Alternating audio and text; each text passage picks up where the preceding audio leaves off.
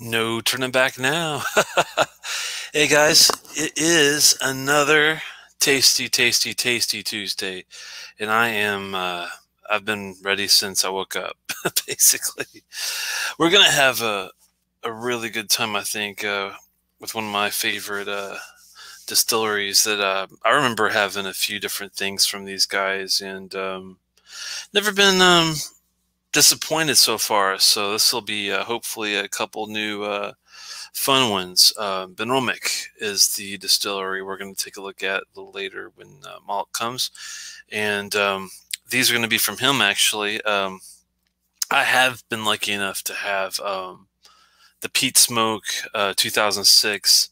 I've had one of my favorite, all-time favorite drams is the Imperial Proof 10 year, but at 50 something percent.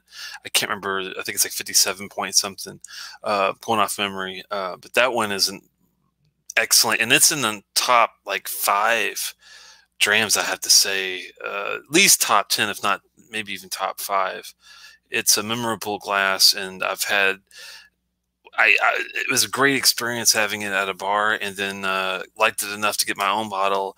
And from the neck down to the bottom, through oxidation, not oxidation, with water, without water, no matter how you address that bottle or want to, have an experience with it, it's always good. That Imperial Proof is just top of the line, and they do still have it. I just reading a little news on the side about the distillery has had a major marketing shift, but the good news is that all the bottles we know, like the Peat Smoke and the Organic, which is the first one we're going to take a look at tonight, and even the 15, they have a new 10 year, but the 15 and all that's the same from what I gather. It's just the labels have changed.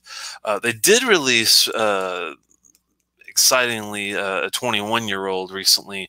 I just heard about it tonight and looked it up, and the price isn't that bad. Maybe depending on shipping might be a kind of a pain, because I think it's a UK only thing right now, unfortunately. So I might have to wait and see on that. Wow, a lot of you guys popped in like all at the same time. Must have been at Malt's happy hour. If you haven't been there before, check it out. Malt Muser has a happy hour before we even get started here at 9 Eastern. Silver Lot, good to see you, man. I hope you're having fun. Daniel, always good to see you. Trooper, hopefully the oil rig's doing well and you're not stranded without anything. Mahir, good to meet you. I'm not sure if you've been here before. If you have, glad to see you again. If not, and you're new, welcome. And tell me what you're drinking, by the way, too, just out of curiosity. Good to see you, Stephen. Cohen, happy Tasty Tuesday to everybody. Never had a Benromach. Well, you're in for a treat, man. And old bottling or new bottling, you really can't go wrong. And before I forget, let me get Malt his invite so that he can join with us. Try to have this queued up, but sorry. You know how it goes sometimes. You get sidetracked with issues and all that. Let me see here. Let me invite, copy. All right, sorry about that. That has been sent. Anyway, yeah, if you haven't ever had a Benromach, you're in for a treat, man, because like I introed with, the Peat Smoke, they have peated whiskey, and it's good. It's very good. Both the peated and the Peat Smoke, also the Imperial Proof, now known as Cask Strength.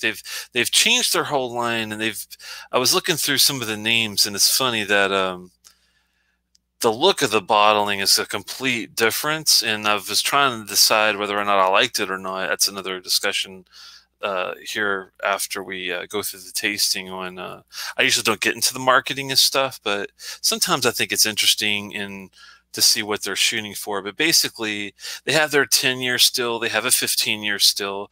They introduced the 21, thank God, because I was hoping that they would do that, because I never had an older Benromach before. And they got a cask strength version that's called their Cask Strength Vintage. Now, I think that's practically the same as the Imperial Proof, because it's 57.2%. It's 2009. It might be a little older. It's first fill bourbon in sherry casks. But they still have their contrast organic, which is, the same as their old organic. They have the contrast peak smoke, which is the same as the peat smoke. And they have a 12, which I'm surprised. They have a 10 and a 12. And they have a single cask that's online. That's a 56.9. And maybe that one is more lean towards the imperial proof, actually, the single cask. We'll have to talk about that and see if anyone's ever done any homework on some of the new stuff. I've looked around and have tried to find information, but a lot of this is actually pretty new with the 21. Yeah, no hat tonight, no hat stream. I'm going with the old classic sweater too. Just this is the lo-fi Telex. Good to see you, Wine. How's Hawaii? Meister, good to see you. And let's say hi to Malt. Sorry about that, man. Hey, how you doing, buddy? Oh, I can't hear anything. Maybe it's my end. 1 second. Yeah, that's my end. Go ahead, man. How's it going? Pretty good. Sorry, I was chatting with the guys, and then I realized, I got to get him his invite. No, you're good. You're totally good. Ready for another Tasty Tuesday show, my friend? How are you, man? What's been up? Very, very good, and I appreciate you doing the happy hour, and it looks like a lot of the guys popped right in. Oh, Maher came over. Yeah, he's awesome. He's been talking. I was chatting with him last week about some stuff that he was recommending around Amrut and Paul John. He's in India, so he's got some serious knowledge on that. Great dude. Glad to see him. And Silverlock. Who else we got in? Cohen, Andrew, Molasses, Frenchie, Connor, whole crew. What's up, everybody? Let's get after it. Yeah, it's. I was chatting with the guys about how Stephen has some, not many. Don't have an opinion on it really yet. Okay. Well, have you had any of the really old stuff like the 21 or the at least the 15? And if not, which ones have you had, Stephen, if you can remember? I'm familiar with the Peat Smoke, which I like. It's a 2006. Yeah. I had I want to say it was a 10 or a 12 before. I can't remember which one it was. That was a while back too. And I liked it, but my favorite was that Imperial Proof 10-year, man. That is like one of the best drams I've ever had. Dude, you know what? I happened to find one of those recently on a dusty shelf. Boom. Nice. Yeah, that's beautiful. We'll have to revisit that at some point. I believe it has been discontinued, which is quite depressing. Yeah, hold on to that because I plan on getting this new 21 that just got they just announced recently they're doing a 21-year for the new Benromach series. So it'll be a ways down the way since we're doing it tonight. But next time we approach it, yeah, we should do a 21 and maybe that one and maybe something else. I'll try to save some because it is damn good. It is. I was lie, man. That whiskey is fantastic. The first time I had it was in a bar in Baltimore. Something like the Love and the Regret. It's a really good place in Baltimore if you've ever been there. Baltimore's got a couple really good Scotch bars. That one and Birds of a Feather over in Fells Point's excellent. Well, I think COVID nightmare is over. We should make that happen. That definitely. That's not hard for me, so. That's where I had it. I had it at a bar, and it was such a good experience. Even with and having a drink at a bar is not the easiest thing to do, as you probably know as well. If you're eating and there's people smoking or whatever's going on, so if you have it and you like it that much, to get your own bottle after that, and the entire bottle from the neck pour down to the bottom is all great. You're in for a damn good drink. Yeah, definitely. Yeah, I'm excited for this show to get into. Benromach a bit. This has been a distillery that I really just started exploring for the first time this year. As you know, when you're on your journey, you kind of continue to expand and try other places and stuff that maybe is not, the stuff that folks necessarily think of when they're going out shopping for whiskey. It's one of those that kind of maybe flies a little bit under the radar, maybe not very well known. So I'm really looking forward to this. But yeah, before we get in, have you got yourself anything new this week? Yeah, I picked this up a couple goodies today. Matter of fact, I went up and spent a little time with my buddy Tom up at Petite Cellars and picked up some really good old Let me pull up my little list here. Sorry, I had On it. the list. He's checking it twice. Tobermory 21, which is a Manzanilla cask. It's going to be really, really, really good. Oh, okay. Balvenie 21 Portwood, which is going to be hopefully good. I never tried it before. Yeah. Have you ever had the Balvenie 21? No, I haven't. Did yours come in at 43% or 40? Let me check real fast. I'll be right. I think I it's heard actually that it might be 40, which would be criminal. But I think it's 40 at least in the UK. So it might be one of those like 40 in the UK, 43 in the States situations. I've got it right here. Matter of fact, There it is. Let's. This one's 43, so we're in good shape, I think. Good. Right? Good. At least we got that. Yeah, that's good. So thank God. You scared me. Yeah, well, it's like Glenmorangie 10, Lafroig 10. Those are all 40% in the UK, which is I don't know. I don't get it either, but there's probably somebody might have a knowledge about why they do that, but it seems ridiculous to me. I guess Americans just typically like ours a little more hot. I mean, I bet you that's just all it is. I mean, for all the things wrong with America's bigger, better attitude, when it comes to whiskey, I guess maybe we at least got a feather in the cap on that one. Yeah, thank God that's a 43, because you scared me. One that I have a love-hate relationship with, and hopefully it's going to be good coming back to it, is the Glenmorangie 18. We're going to take a look at that one. Yeah, I'm a big fan of that one from the last time I had it a couple of years ago. So yeah, looking forward to that. I am. I think I was maybe disappointed at first, but once you look at the value of that bottle, it's like, wow. I mean, it's where it shines. And then rounding out with the Glenfiddich 21 rum cask, that should be interesting. Nice. Yeah. And, we've already got the Auchentoshan 21 and the Glenlivet 21 and the Glengoyne 21 on the horizon too, with the Glencadam 21. So that's going to be really. Yeah, that'll be good. And yeah, later in the show, maybe we can give a sneak preview of kind of like how we're going to round out the year. And, we're going to keep going into 2021 for Telex and Malt Tasty Tuesday. So hope everybody is enjoying it so far, continues to join us. We got a lot of whiskeys coming up. I've got quite a few new things since we last talked as well. Let's see here. So we have 2 Glenlivets. Glenlivet Nadura. This is the NAS version. Oloroso First Fill. We got that. Glenlivet Caribbean Reserve. This is well, gee, I wonder which show we're going to do this with out of them. So yeah, that is a whiskey that exists in the world that we'll taste. I'm not going to get you excited about it. New Longrow, 23-year-old, or I'm sorry, 13-year-old Chilean Cabernet Sauvignon matured. So I grabbed that recently. That's got to be interesting. Yeah, I've already tasted it, and it definitely is. Cheater. Yeah, well, when you get something that good, you can't pass it up. I've got a new rye, E.H. Taylor straight rye bottled in. I would love to try that, man. All right, well, I'll put it in the box. If you don't mind, yeah, put that one. No, I don't mind at all. Whiskey's not good until it's shared and all of that. So I got that. I think. I love your new backdrop, by the way. That's cool. Great. Yeah, I'm in a little new digs. I put together a small shelf of just some of the stuff I like to sip on. That's beautiful, man. Yeah, I'm going to hopefully expand it eventually. But for now, yeah, it's a little bit new digs here. It's been going pretty well. Isn't it amazing how good that Ball Blair vintage looks on that wall? It's like, I wish they kept that old packaging so bad. I love that. Why, man? God, like the new packaging is so whack. Yeah, sorry. Glencadam 13, the Reawakening.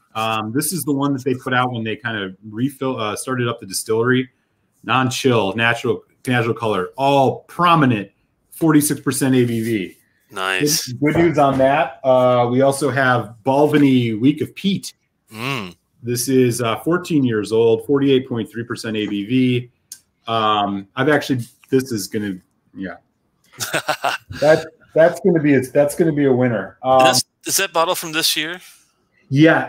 No, I think it's last year. I'm not actually 100% sure. That's still cool. I haven't had that one for a while. I think I had it when I was lucky enough my first year of my journey, which is about 5 years ago. I got to have like a peat week 14, I think it was. Sure. And I do remember it being a good peat. So hopefully that'll be still a good one. Then. Yeah, definitely. I think that's it. Oh, I got a rum, but you know, whatever. I'll share. So, if anybody here is a rum fan, when I was out in California, I finally discovered the Foursquare Exceptional Cask Series. Ooh. I had the Sagacity. This is the 2017 fully ex-bourbon, 59%, 12 years old. I have this in the box for you.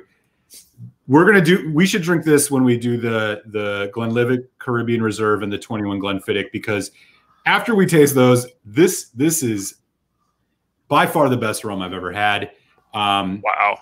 The Sagacity that I had was ex-bourbon, ex-Madeira cask. This is all ex-bourbon, but boy, let me tell you, they do things the right way. They don't do the added sugar. This guy there is, I think his name's Robert Seal, like just absolutely killer. Really looking forward to hearing your thoughts on this. So yeah, a bunch of new stuff here to close the year, and yeah, excited to get into the Benromachs tonight. Yeah, it's a funny how I was trying to look at, I always like to learn about who runs them and when they got, the distillery and all that. And I'm surprised it's one of the only one that Gordon MacPhail actually run right now. I thought they had other ones, but it's the only one they really run.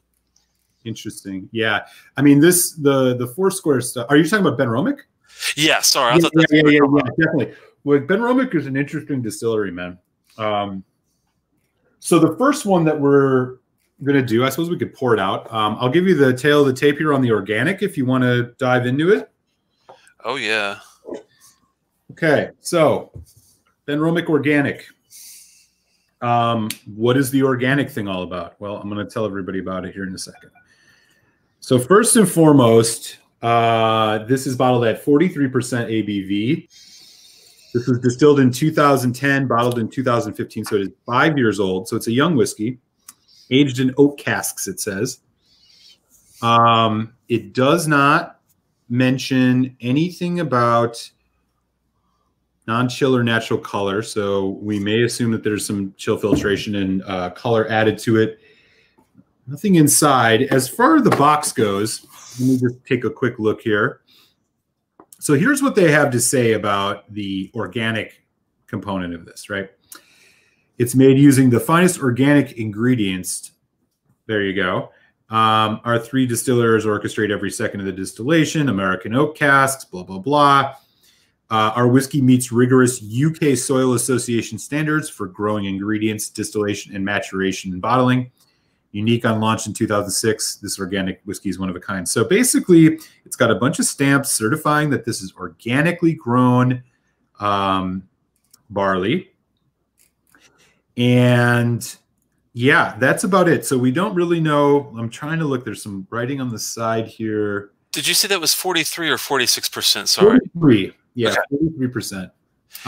That's the only change I see on I was just trying to figure out like differences between the new and the old bottlings. The new ones are at 46%, and they do say non-chill filtered, but I was hoping that it applied to that one as well. But yeah, tough to say. As folks may know, as of this year, Benromach has changed significantly their labeling, so it doesn't look like this anymore. These are bottles that I got prior to that line, that change. But, this was one of those whiskeys. This came out originally, they started releasing this in 2006. So if you think back, Omen, where it's the farm to table type approach, like this may be one of the first, if not the first, kind of single malts that was ahead of the curve on this whole kind of organic, locally grown stuff. I'm sure there are others, maybe folks in the chat know, but they seem to have kept this going for quite some time since then, and they've been making whiskey since 1898. So, Yeah, the only one I could think of that kind of does it similarly is the Springbank guys, but I don't. Who knows who was doing the organics, like the green series first? Because Right. that was like a newer series, only like 4 or 5 years ago. I think that they started that, right? Right. Yeah. I mean, and then you think like Deanston too, right? Deanston has like an organic, I think, but those are all relatively new. So, I think it's when the whole terroir scene kind of got really in people's faces. But yeah. I do think I think once you sample this one, have you already had a sample of this one? Well, I've drank quite a bit of it. I was gonna say, I think you'll find that I have never had this one yet. This is my first time. Great. I'm assuming that it's going to be really good from what I hear. A lot of people do like this one. Yeah. I mean, I haven't had it in a few months, so I can't speak directly to it based on memory, but I did quite enjoy it. Like I said, we don't know for sure if it's chill filtered or natural color. So, I mean, we probably have to assume it, but it is a young whiskey. And with that, that's the tail of the tape on the Benromach Organic. This is around a $50 to $55 bottle, give or take, depending where you are. I wouldn't say it's exclusive, but it's also not like the Benromach you're going to find at every shop. So if it's something you are looking for, you might have to hunt a little bit. But let's do it.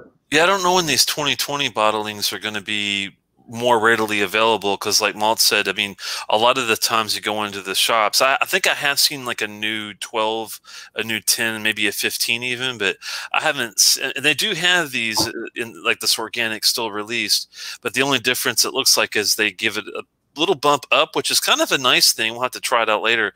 46% ABV, yeah, and not chill filtered. So I mean, they are up in their game even with the new releases, which just makes me feel good at 55.88. But the catch is this is overseas, so if I ordered this, I'd have to pay 55.88 plus 61.64 for shipping, and that's where you get screwed. So yeah, no, you don't want to do that. So yeah, hard pass on that one. I would wait till these guys are more readily available over in the States. Totally.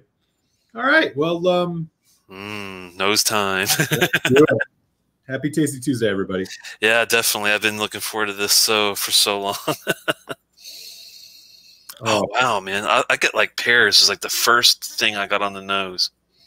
I get hay, fresh cut hay, fresh, I don't want to say barley, but like fresh. No, you're right. It's like a hay barley mix. Yeah, pears for sure. Apple. Ooh, they're crisp, bright ones too. Yeah, for sure. A little bit of spice, a little bit of cinnamon maybe in there. Huh. Yeah, I mean, this is ex-American oak, so I'm assuming this is going to have ex-bourbon. I get on it. I mean, it's ex-bourbon cast, so it's not dominating. It's very bright. Little pencil shaving. Ooh, interesting. Okay, yeah, that's one of those Telex notes. I don't always pick it up, but once you say it, I'm like, oh yeah, graphite. Well, graphite. Thankfully, there's no metallic in there, but the pencil, like the woody burnt, the first grade pencil, like you're doing that with the pencil sharpener all day, and you get that smell. Yeah. We're showing our age. I don't know if people use pencils anymore. I guess that's true. That's sad. There's a nice, I mean, you were saying pear and apple. There's something else too. I don't want to say, it's almost like green grapes. Yeah. Kind of in the background. Yeah, like those white / green seedless grapes that you can find sometimes. Sort of tart. But man, the center of this honey, slight toffee, that cut grain, like you just walked into a barn of fresh cut hay or something like that, but a little bit stronger. It's really nice. I know it's not sherry, but I'm getting some sort of like cherry, almost like a sweet red flavor of some sort. It's almost like a real light strawberry or like a real bright cherry, like a maraschino cherry or something. A little bit of sweetness. It's a tough. It's like barely there for me, but it's some sort of like more deeper than your typical fruit layer. Yeah, it's a surprisingly assertive and aggressive dram for 43%. I do feel like, I mean, that's a testament to the youth, of course, but wow. Also, these guys are really big on handcrafting, artisan deals. So I think this is the reason why we like these guys as well as we like Springbank and the guys that take more of the time to make it the right way. Sure. Yep.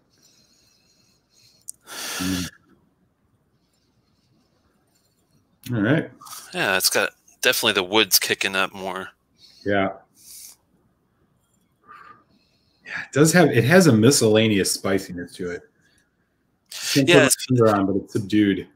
It's like when I go in for a taste, I'm wondering if it's going to be as spicy as like I'm envisioning like this white pepper kick I'm going to get, but yeah, it might not be that way. It's got a really good viscosity. It holds its legs really drop slow for the ABV too, which I think is interesting. Yep. Time for a sip. Let's do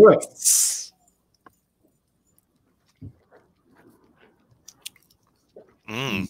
Wow.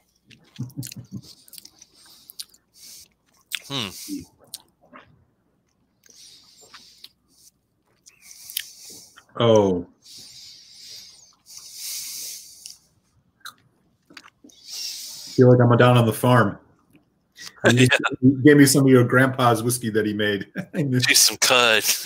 Yeah. Ooh. That's got a nice little kick to it, but it's not.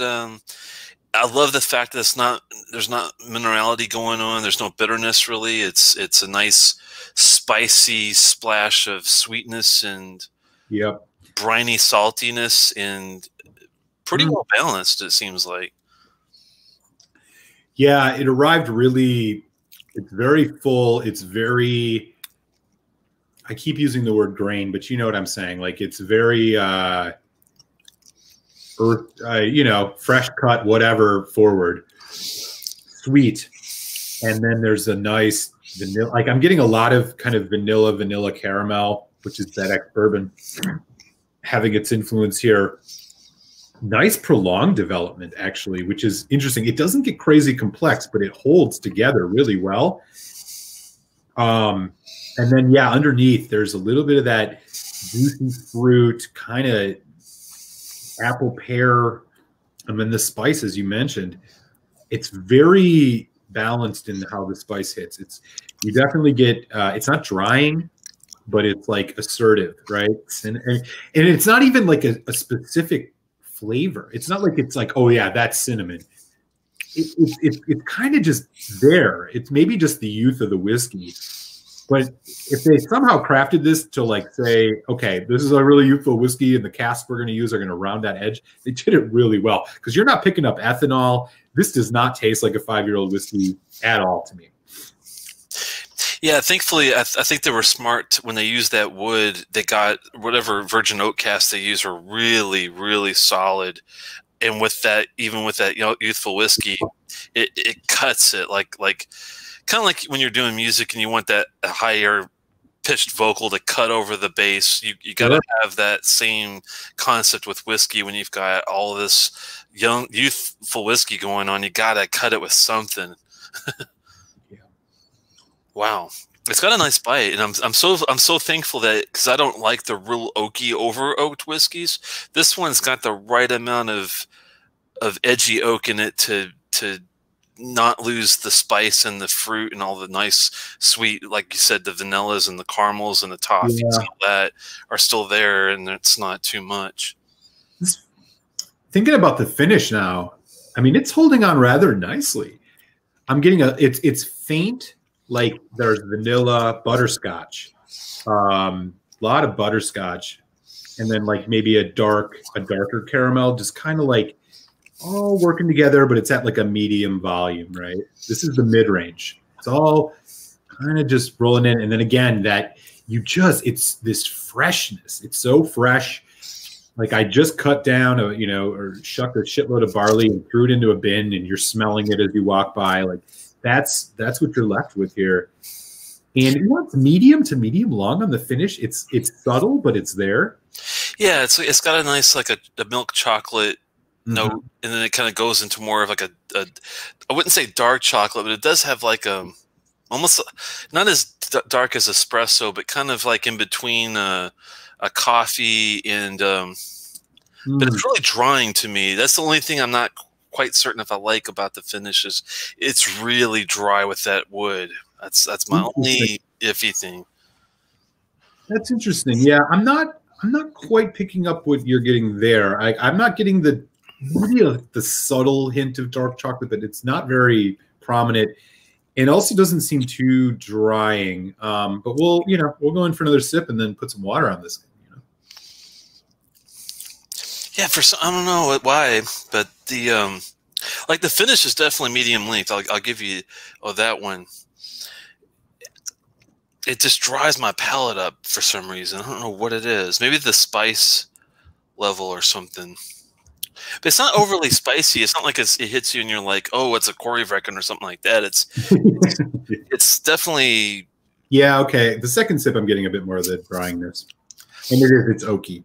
It's the oak, but it's not oaky like in an over-oaked bourbon sense. I feel like the sweet notes are really like rounding it off a bit. But yeah, I see what you're saying on that. I'm still not quite getting the chocolate note, but it's still kind of landing a bit sweeter for me, even on the finish, but it's good. No, I'm getting that too. It's almost like if you took one of those pudding pops that had the chocolate and the vanilla at the same time. That's what it kind of reminds me. The finish is if you had one of those swirl chocolate vanilla pudding pops. Yeah. But you're right. The sweetness thankfully balances out the end of the oaky. The dryness is the only thing I'm kind of like, oh man. But it's not bad. It's a medium nice finish.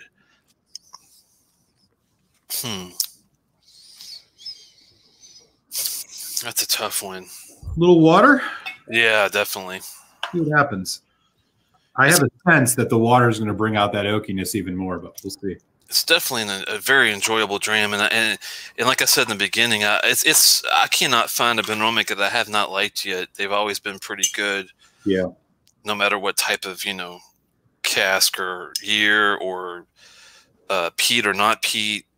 This is a non-peated whiskey, right? Well, it doesn't say anything explicitly on it. I know that Benromach does have a little bit of peat in some of their stuff, and maybe it extends to all of their whiskey. I'm just not completely sure. I'm double checking.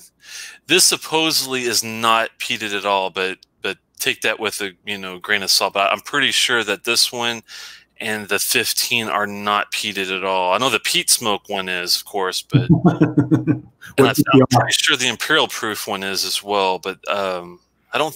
The cool thing about these are you don't really need it for it to be enjoyable, which is kind of cool too. Yeah, I agree.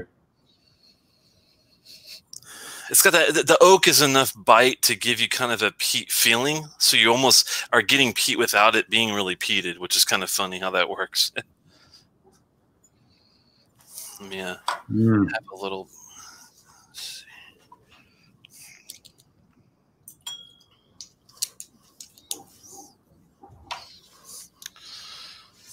Dip one little dot here.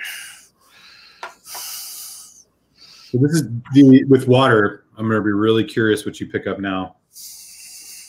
I'll tell you this: that cherry note that you were referencing earlier, I'm starting to get more of with water here. Nice. Maraschino cherry. It's that like syrupy. Yeah. It's not overpowering. Everything is in a really nice balance on this whiskey. Yeah, I got the first thing I got on the nose when I went back after the water is you're right. That cherry note to me is more prominent, and it reminds me of like an overall good quality fruit cocktail, kind of like when you do with your pears and your Del Monte, your decent fruit cocktail.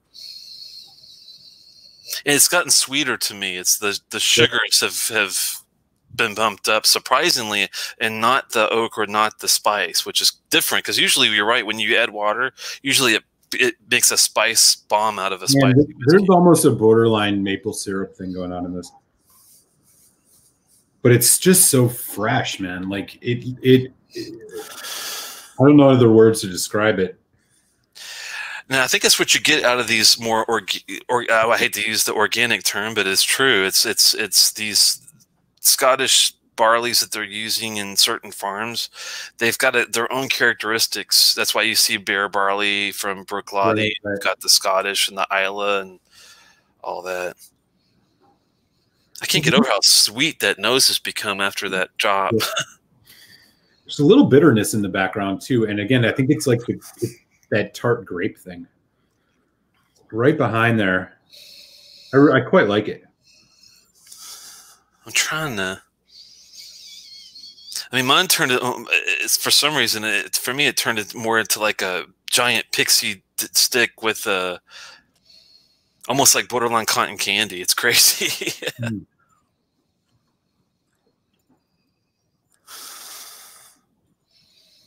Oh yeah. All right, let's go in for another.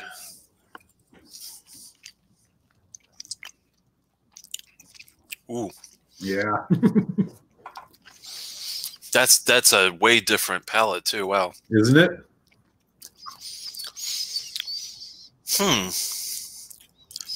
The spice is there. It's a little more intense, but not overpowering. The sweetness level's still there. I'm trying to determine, like, it's almost got like the grapes have come more up front. Yeah. If there's two ways, it's sweet and tart. The tartness, I do get it now on the palate. Yeah. It's like right at the end of this, right before the finish. Yeah, a lot more for me. Again, that butterscotch, which I got on the finished neat, a lot more assertive on the palate here. Vanilla frosting, caramel, like kind of like a. You ever had like a bourbon ball before? Yeah. Speaking of the holiday season, like a bourbon ball where they didn't put too much bourbon in it, so it's not overpowering. It's just kind of like there's a creaminess to it as well. That's what I think is brought more out after the water. I think I'm getting more of a overall cream / vanilla feel to it. Yeah, but that spice level's still there and still well balanced, which is really cool. This is a very cool whiskey, surprisingly, for being an NAS. And what's the price point on this one? So this isn't that like $50, $55 range. It does vary depending on where you are. But not crazy expensive. For 55, man, I think that seems like a pretty damn good deal. I have to say. I agree. I totally agree with you. God, I just can't get away from that unmistakable like freshness, that fresh vibrance. That fresh barley. It's like somebody just rubbed a bunch of it in their hands, and you smell your hand, and like all of the fresh scents of it are just assertive as hell. It's quite nice in that sense. If I was going to compare this to something, I would compare it to like it reminds me of the Glenmorangie 15 Cadbull Estate. If you just add a little bit more spice to it, it just has that character. I mean, even almost like Glenallachie 12 to some degree. Wow. Do you prefer this with or without water? I'm curious. I think without, but it does tame down. I don't know. I would have to experiment a little bit more with water. I do like how it tamed down a bit of the dryness, which I started noticing on the second sip. It was a little bit on the dry side, but again, I mean, this is a 5-year-old whiskey. I was thinking the exact same thing with or without water. I was debating myself. I liked it before. I liked it neat. I do like a lot. A lot of the aspects even after the water, though, too. Yeah. I'm debating on if the finish is a little less dry, maybe with a couple of drops. I'm gonna try it one more time with a couple and see. I'll just try one drop for now, and then I can always add one if it doesn't really change much. But also a little saltiness in it, especially on the finish. I'm getting a little bit of that salty note, sodium.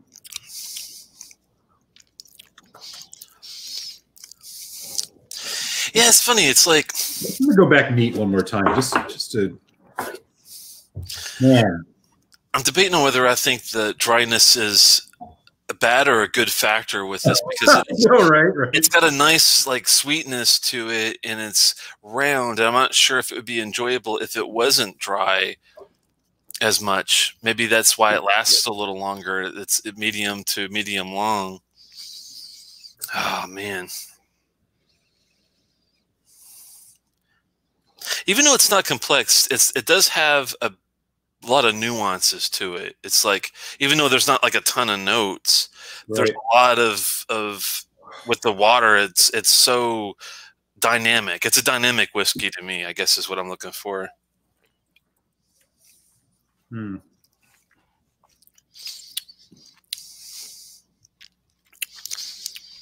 I wouldn't call it coffee, but do you see that? It's like, I guess it's that bitter but yet sweet note you're getting. Yeah. No, I didn't pick it up the first time. I'm getting it more now. I just went back to it neat, and I don't know. I think neat is, even with that spicier oak note, like, this is really quite good. It's solid. For 55, I'd say it's a definite buy. I'll do a quick price check just before we get into our kind of final thoughts here. Let me just double check. I don't recall exactly what I paid for it. So this whiskey USD. Okay, yeah, so it's like in the 60 range. I recall paying a little less. This is in that 60 range, 60 to 70 range. So it really depends. I have seen it for less than that. But I think it's a fair assumption to say 60 to 65 is kind of like what you're looking at nowadays. I mean, I got this quite a while ago, and you know how quickly things change. The good news is you can still get this, and you can get the new version, which is supposed to be 46% non-chill filtered, for $55.88. Now, if you are going to get it now and not wait for it to get over here and you get it overseas, I would definitely recommend getting it with like 5 or 6 other bottles so you can make the shipping make sense. Because $61 to ship 1 bottle of whiskey is just absolutely insane. Agreed.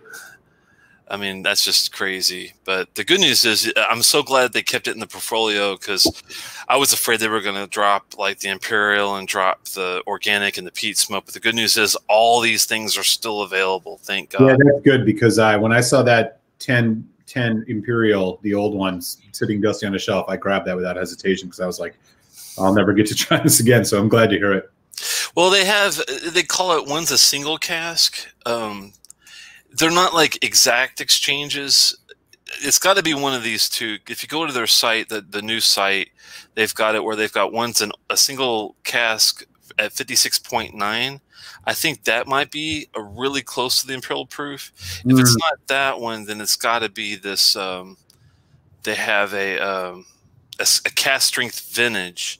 This is like more of a batch thing, which I think is the Imperial one. I can't remember if they do batches. Yeah, let me take a look. I don't recall it being a batch on this one, but yeah, this is the old Imperial proof, 57%. It does not. Tell me this. This is the giveaway. One of them is a first fill sherry hogshead, and one of them is a first fill bourbon and sherry casks. So does it say first fill sherry hogshead, or does it say first fill? It doesn't say. It says, hand filled, hand weighed, hand stamped, all that. It does have a light touch of smoke. It does. Yeah, this definitely has sherry. It's intense, richly sherry. Yeah, so this is a sherry bourbon mix. Let me see if it says anything on the bottle. If it's a sherry bourbon mix, I bet you then that means it's the cask strength vintage is the closest thing at 57.2. These have vintage years though and batch numbers, so you kind of have to be careful about that piece. But yeah, it doesn't say. It just says finest barley malt with a touch of peat smoke and sherry. So yeah, this is probably ex-bourbon, ex-sherry, if I'm not mistaken. But yeah, that's the extent of the info they give you. Well, there's a booklet in here actually. Well, that's one thing. Maybe if I get my hands on the 21, maybe we can get our hands on the new cask strength vintage and see how it stacks up with that Imperial proof you already have. If you're that would be great. Yeah, there's a booklet here. I don't know if I want to read the whole damn thing, but it does seem to have more information, which is a bizarre place to put it, but you know how it goes. Yeah, I'm assuming this is an ex-bourbon, ex-sherry with a hint of peat. Anyway, yeah, what are your? So this is one of my picks. So I'll let you go first on final thoughts and score. Very, very nice. well-rounded. Even though it's not a complex dram, it's a dynamic dram, which I really appreciate. And by that I mean it's you can without water, very enjoyable. I kind of debate myself whether I like it better with or without water, which is kind of a good thing when you're playing around with whiskey. I do like that. I do like the fact that I can just pour it and go in and not have to play around with it if I, if I just want to go in and have a sip.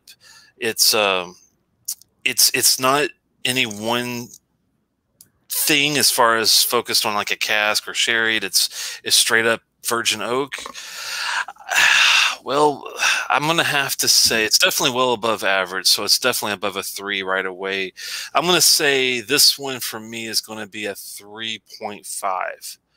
It's young, but it's above average, a bit more than 3.25 for me, so I'm thinking it's a 3.5 out of 5 for me, man.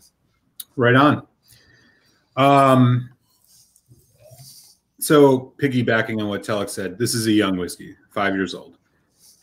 Poured in a glass blind, you wouldn't know it. This is, I think, one of the better examples of my, while somewhat limited, nonetheless, like I have had experience with drinking some really younger spirits. This one, I think, is one of the best I've had. What's interesting about this is, yeah, it is not incredibly complex, but it is incredibly enjoyable. And I keep wanting to pour more of this in the glass. At that $60 price range, yeah, it's a young whiskey, but as I said, I think this almost bucks the trend. When I think of other like really young whiskeys that I've had, that I just don't quite match up in terms of the quality you're getting here. I think this drinks like a much older whiskey. It has enough dynamism. It's very bright. It's very unique.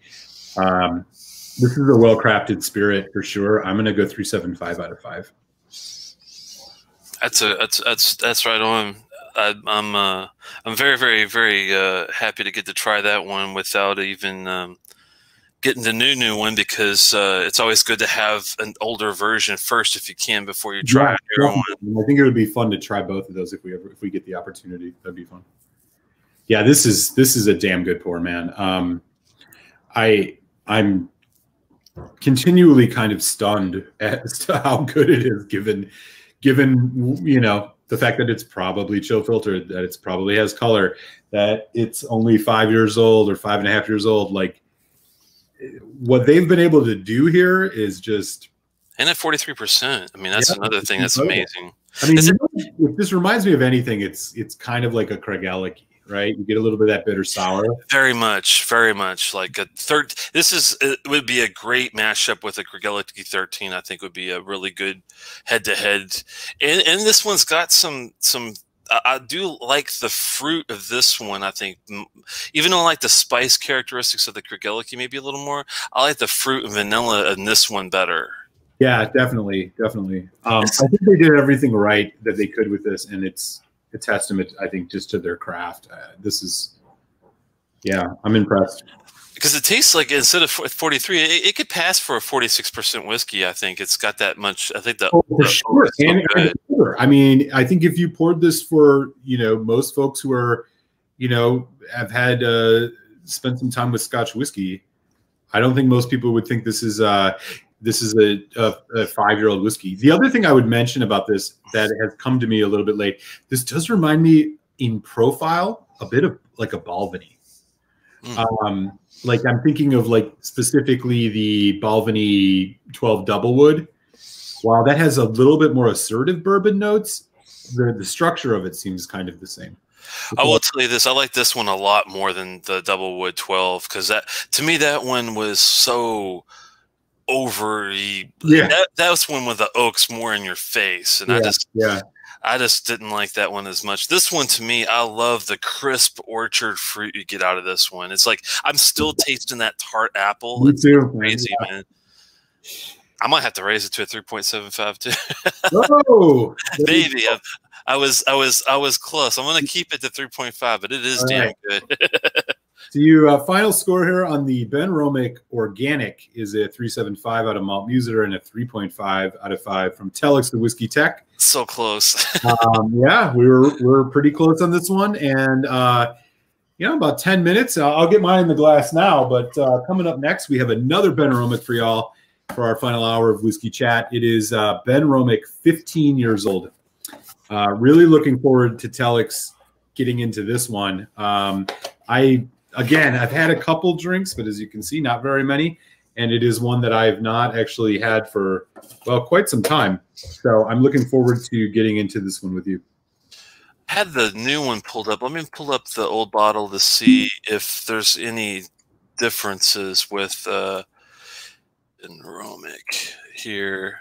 Because sometimes there are, like the only difference we saw with the new and old organic was the bump of the ABV and the fact that they started saying it's not chill filtered, but that, with when the heat we just had could also be non-chill filtered, they might not have just stated it on the bottle. Sometimes right. I'm trying to find. I don't see the old one yet. Let me see if I can find it. I know they had one at some point there. Yours has the candle wax look to it, right? Yes. That's what I'm trying to find. Maybe they didn't change the makeup of it, and maybe that's why they didn't put a new bottle in here. Yeah, one thing you do have to knock them for is, like, despite how they seem to be, at least on these older bottlings, so hell-bent on telling you about their, like, handcraftedness, they don't give you a ton of information about the whiskey. That is frustrating. Hopefully this is, it's 43%, right? Yes. So and I can go into tail of the tape on the 15 here. And it should be ex-bourbon and ex-sherry, I think. That's probably right. I mean, looking at the bottle, this is what we're looking at. This is the 15-year-old Benromach. I mean, that is probably sherry. Can you put the bottom of the bottle for me? The bottom of the bottle, the typeface, raise it up a little bit more. There you go. Okay, gotcha. Yeah. Do you like the new look or the old look better? Do you have a preference? The new look looks very much like so many other whiskeys that I kind of didn't like it, but I don't necessarily love this either. It almost looks like a bottle of wine. Yeah, I was kind of frustrated because I was having the same problem where the good thing about the old look I like better is that it looks more like tasteful to me. Yeah, the new look is like great if you're trying to go for more like power in your face. I'm going to make sure that you look at my whiskey, but it doesn't have any classic feel or any like grace to it. The old bottling to me has more of like a graceful art to it. The new one's cool as far as like it definitely catches your eye and it's powerful, but it doesn't have anything that makes you feel like this is going to be like a classic dram. That's where I kind of fight with the new and the old look. So they probably had the same problem where they were like, well, we love our old look, but we're just not selling as many bottles as we wish, and we're going to have to make it where it pops on the shelf. And they did a good job with that, but the style is kind of like in your face, fire alarm, kind of weird power feel to me. Right.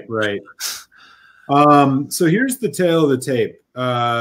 Benromach, 15 years old. Again, here's one more look at the bottle. This is the older bottle. Box looks like this.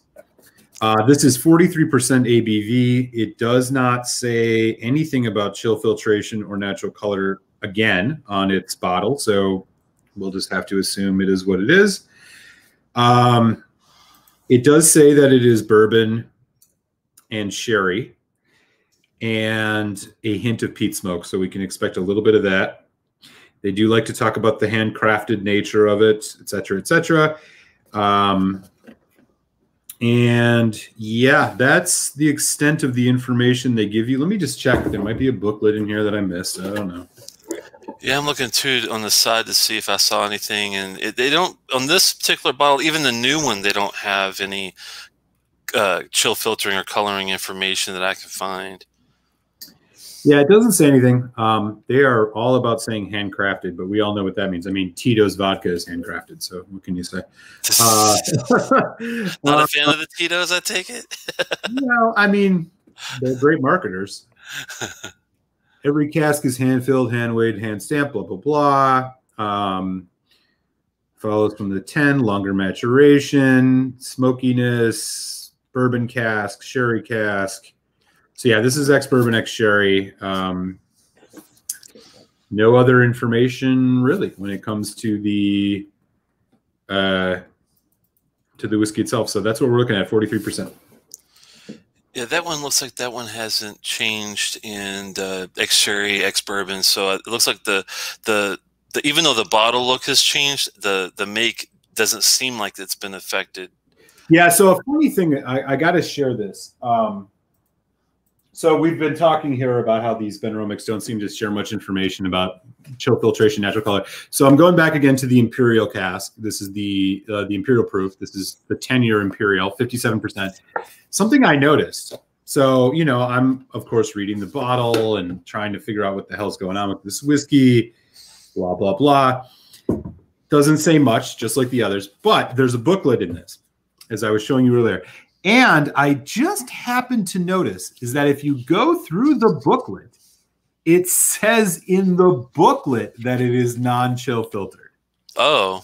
So literally, and this is probably the first whiskey I've ever run into this situation with, and it's like written here subtly. It's like literally here. It's like in a paragraph. Oh, wow. It says here, blah, blah, blah, blah, blah, talking about do this. This whiskey has been bottled without chill filtration, and as a result, a completely harmless sediment may form. Like, perfect. they include it in the book. I mean, you would think they plaster that stuff on the bottle.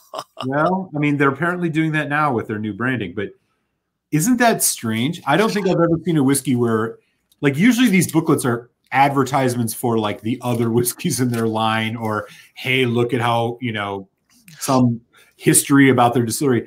In this one, if you didn't look at this, you wouldn't know. But it says right there that it is non-chill filtered, but you got to look in the book. This is quite strange.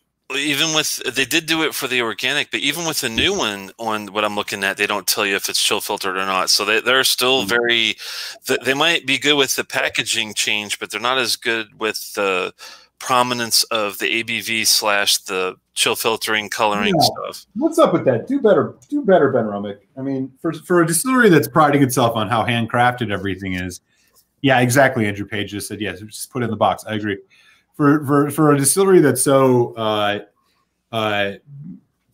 planting its flag in the sense of its handcraftedness, and they talk about handcraft and we do all these things by hand. Like, why wouldn't you just mention it on the bottom? Like, I got to look in a weird booklet that's smashed at the bottom of the box. It's just bizarre. I do wish that it was a Scottish law that you have to put in age. And I don't mind if it's only 3 years. That's fine. But you got to tell me.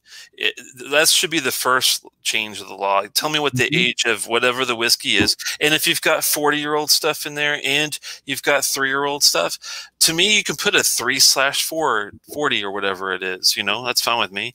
Have a coloring statement. Is it got E150A? Yes or no? Does it have chill filtering? Yes or no?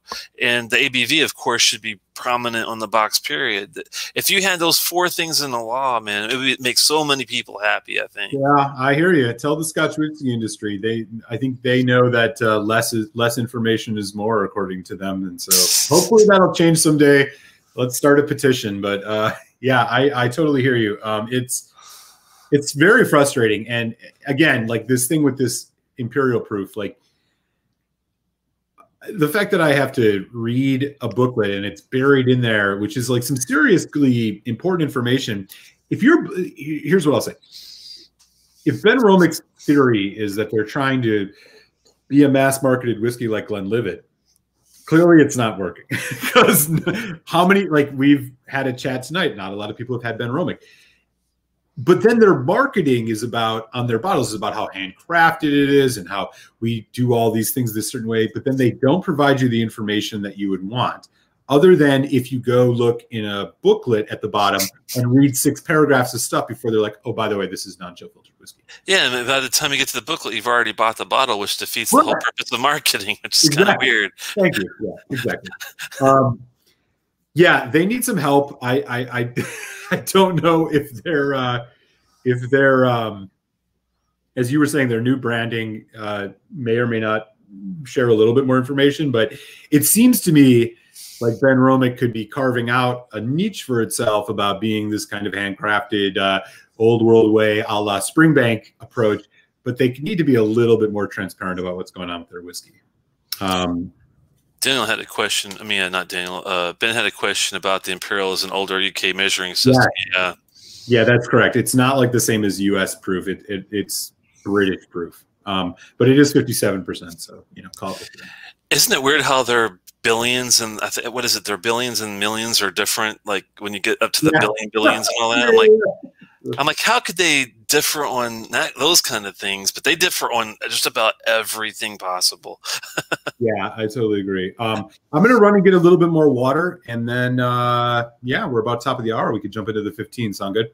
Sounds great to me, man. All right, I will be right back. All right, let me pop in here. Let me catch up with some comments with you guys. Really appreciate it.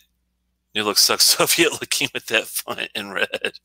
Yeah, I mean, I, one thing when my wife works in marketing, and I talked to her about these things with the whiskey bottles, and I understand what they were going for here. If you do look at it on a shelf and you're looking, most bottles, and the reason I know this is I have so many on the shelf, but when you're looking at whiskey bottles, a lot of the colors are usually in the darker end. You could tell by like the Ardbegs and the Aaron's, the old Benromach bottles, the Deanston, the Aberlour, the Longmorn, the Springbank, the Loch Lomond back there. A lot of them they don't really pop. The ones that pop usually are the ones that are more white, and that's why I think they went with that. And the red is a power color where it even makes it more stand out with a white background. So, I mean, science-wise, I see what they were going for with that, but I prefer the older one. Uh-oh, let's see here. I think Malt's back. And the old look sucked too. You're crazy there. Sorry, I must have clicked on something. You're crazy, Steven. I like the old one a little bit. I mean, I don't like the colors maybe, but I don't know. I think the gold in that type was fine. I like the candle wax look, I guess, but Ralphie did a show recently using Benromach as an example. I think he boils it down to international marketing. Yeah, I think they're trying to make their presence known with this Smoky 12. Ooh. They're not happy with it at all, it sounds like. I was looking at the Cast Strength 10 Benromach. Yeah, that is a great, great, great bottle. If you, any Cast Strength Benromach is going to be good, I'm telling you. 15 is the same color except red banner, yeah. See you later, Gary. Thanks for stopping by, man. Really like this peat smoke. Yeah, the 2000. I was lucky enough to get the 2006, I think it was. But I'm sure the batches are not that different, I would think. I'd be surprised if they were. Really like the 2008 peat smoke. But I like the 10 better, which had a lighter touch of peat, but more rounded and balanced. Okay, I'll have to try the 10. I never had their basic 10, I don't think. I had the 12 maybe, but it's been quite a while. Yeah, just put it on the box is what I say too. It looks like Malt's back. Let's see here. Possibly. There we go. Maybe. Oh, there we go. What's up? We were talking about the Soviet look of the old bottle. Uh-oh. He might have been frozen. Maybe not. The new Benromach? Yeah, we were talking about the Soviet look of the new.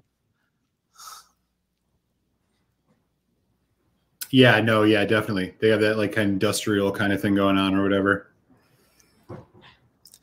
It's such a but I mean, I can understand why they did it. It's just that it's kind of weird when you're trying to get people's attention is what it boils down to. It seems like. Right.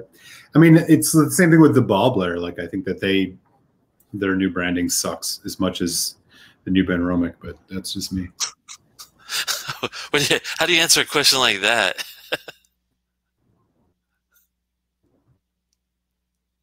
Uh-oh, I think Malt might have faded on us. You still there, man? Uh-oh. He might have lost connectivity. He's been trying to get his connectivity sorted out with the lighting. I know it's causing a little issue. Oh, I think. Oh, we've got old and new. Let me get rid of that old Malt Muser. I'm not sure what's going on here. Sorry about that. No, it's okay. How do you answer a question like this? What's the question? What scotch to drink after lava? I mean, it sounds like don't feed the trolls, but that's with me. I'm sure Dustin has something pretty delicious to sip on after that. I don't know. Chocolate lava cake? I don't know. I'm trying to think of a whiskey that would piss him off, but I can't quite think of one. Compass Box Spice Tree. There you go. 2005 edition. Flaming Heart 2005 or something. Yeah. Have some Spice Tree, homie. How's that going? The Lecheg 19PX sounds pretty good, man. I would love to have a sample of that. He's a big fan of the Spice Tree, if I recall. So I think that's the way to go. That's the Telex and Malt recommendation. Get yourself a nice Spice Tree, sip on that thing a little bit. Yeah, extravaganza. Well, if you can go extravaganza, by all means. But we're talking base level, brother. Yeah, maybe even a Johnny Walker Red. I mean, you want to get a little bit of palate cleansing sharpness after such a delicate and delicious and decadent dessert that you've been eating. So, by all means. Let's take 10 for the first time 2 weeks ago. How'd you like that, Ben? I bet that was a really good one. Oh, yeah. I don't see how you couldn't like it. We'll put it that way. I guess let's get into our the next hour and see what we got going on here. White Walker. Only if you put the White Walker on ice, though, man. If you drink it neat, we can't do it that way. That's horrible stuff. I never even tried it, and I heard how bad it was. And you've eaten sugar-free, low-fat lava cake. Is that even a thing? That sounds really nasty. I don't know where you're hanging out, but you need to read those labels. White Walker's in the freezer. That's it belongs in the back of the freezer with freezer burn behind the frozen peas that you haven't eaten in a year. Oh, matey says. All right. I can't believe that. I can't believe people try to drink that stuff. As soon as I heard people were horrified by it, I didn't even go there. Yeah, I mean, any whiskey that tells you should, it's better cold. Well, that says it all. Okay. Anyways, Benromach 15. DH has got me geeking out. All right. Benromach 15 years old, 43%, likely chill filtered, likely as unnatural colorant. It is sherry and bourbon. We don't know how much. But it is 15 years old, and there you go. All right. Benromach Part 2. Only first fill casks are used at the distillery, so these should be first fills on both of these. Technically, I don't know if that's the case with the old, but the new ones they do state that. So we'll have to see what we think. I'm sure between you and I, we could probably tell if it's going to be first or like ex-mature to kind of the third fill.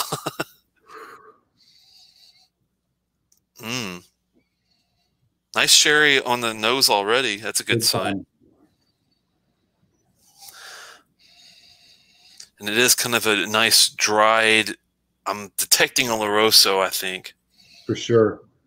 And it's dry fruit, big time. Ooh, there's a nice kind of like beeswax toffee thing too.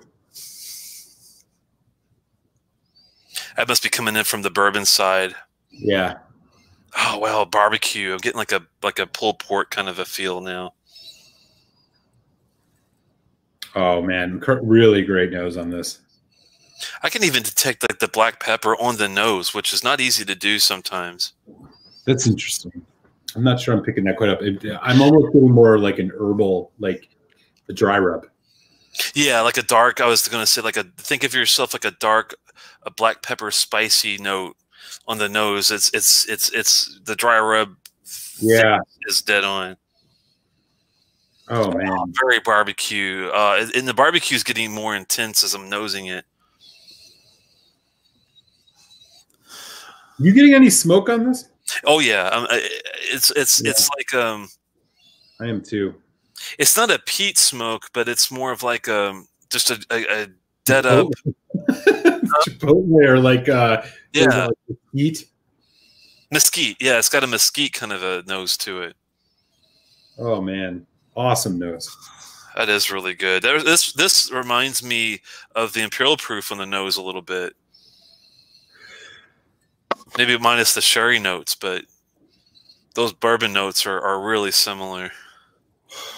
Yeah, there's this nice kind of like zesty, salty, herbaceous spice to it, man. Really nice. Yeah, it is. It's like a dry rub type situation. It's looking great. You know what? Do you remember when we tasted that that Balcones Brimstone? Yeah, Barbecue. This is like a subtler version of that in certain ways. It has hints of that, doesn't it? it does. You're right. The one thing that's nice now that's coming in on me is I'm definitely getting some dark chocolate. Huh. It's getting a little sweeter. I'm getting more of like a cherry cordial. That's wild, man. Huh? A lot of like dark stone fruit, plum, like overripe plum. There's not raisin, but it's like currant or something. I don't know. Blackberry. Maybe really nice. Sharp berries. Maybe some figs too. Man, the nose on this is killer. Dates. I'm trying to see if I get any like trying to go for like a cashew or walnut, but I'm not getting it. I'm trying to find something like that. Huh. That's the only thing it's missing is some sort of like nutty aspect. It doesn't need it per se, but it's just something that would make I get what you're saying. Like if it was a 21 or something, maybe. You normally associate with the dry fruit notes of an Oloroso, like heavy Oloroso. Like this is the dry notes are there, but there's also like dark, juicy red fruit. You know, like and maybe not red. It's more like it's plum. I'm getting like a combo between, like you said, like the currant, the plum, and the like a really deep red, not just like a strawberry or raspberry, but more like a black cherry or something. Yeah. Very rounded fruit. It's got definitely. It's also surprisingly fresh, similar to what the organic was. It's like there's like a nice kind of like effervescence to the whole thing, despite all of these complexities. Yeah, I think the white and black pepper is what's giving it its zestiness or something. Because to me, it's got some really nice spices just on the nose. I haven't even tasted it at all, and I can definitely detect a lot of good spices in the background there. All right. Oh man, this is going to be. The nose is surprisingly good already.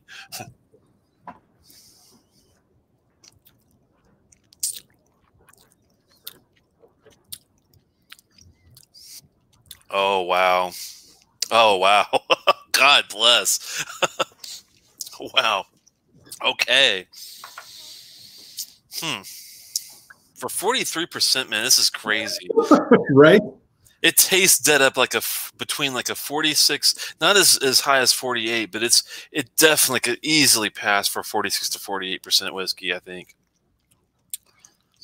Wow. Really full mouthfeel.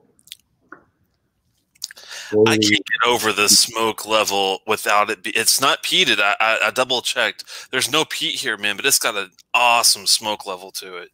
It does say that there's a hint of peat, a touch of smoke in it, but it doesn't say peat.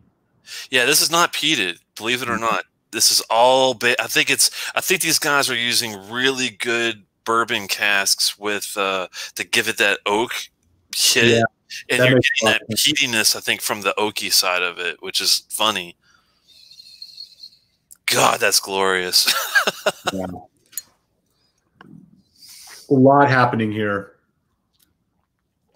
the bourbon notes and the sherry notes are so well married here that like you really, they're like simultaneously balanced and indistinguishable. Like you like they're just working off of each other so well. The vanilla and the dark fruit. It's like you get a nice sweet, but it's got depth. Dark chocolate too. Wow. The dark chocolate. There's this, again, that zestiness.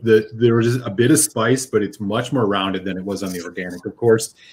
But it's still there, and you are left with like a nice, like you just ate some good barbecue. Now, to me, this does have a really nice white and black pepper kick to it.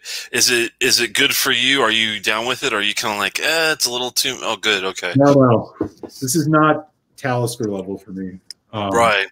I was going to say that's the only dram I could think of that would be higher white and black pepper kick content. Maybe Quarry of Reckon would be another one, but those are the pepperiest whiskeys I can think of. Yeah.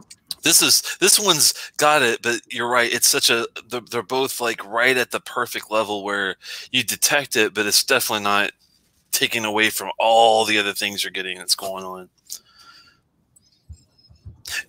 Even though that first one wasn't complex, this one has really good complexity, I think.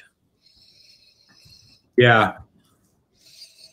Because you're right, there's some sort of herbal thing going on. I can't really get my hand around it. Yeah, no, I'm getting the same thing. I'm about to do another sip. Like I can't quite put my finger on what that is, but it's there. It's like you opened up a thing of Penzeys dry rub and you're smelling it, and it's got like, you know, the kind of green herbs, and then there's the cayenne and the other stuff that's in there, and yeah, it's like a green chili. It's got like a green chili kind of thing. But there's something. Yeah, it's not a good.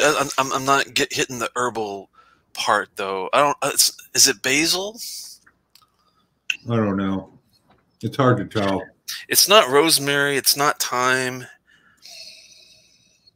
It's more on the basil side of herbs, but I'm trying to see if it's. Yeah, I see what you're saying with the sweetness. Oh man, that second sip is just.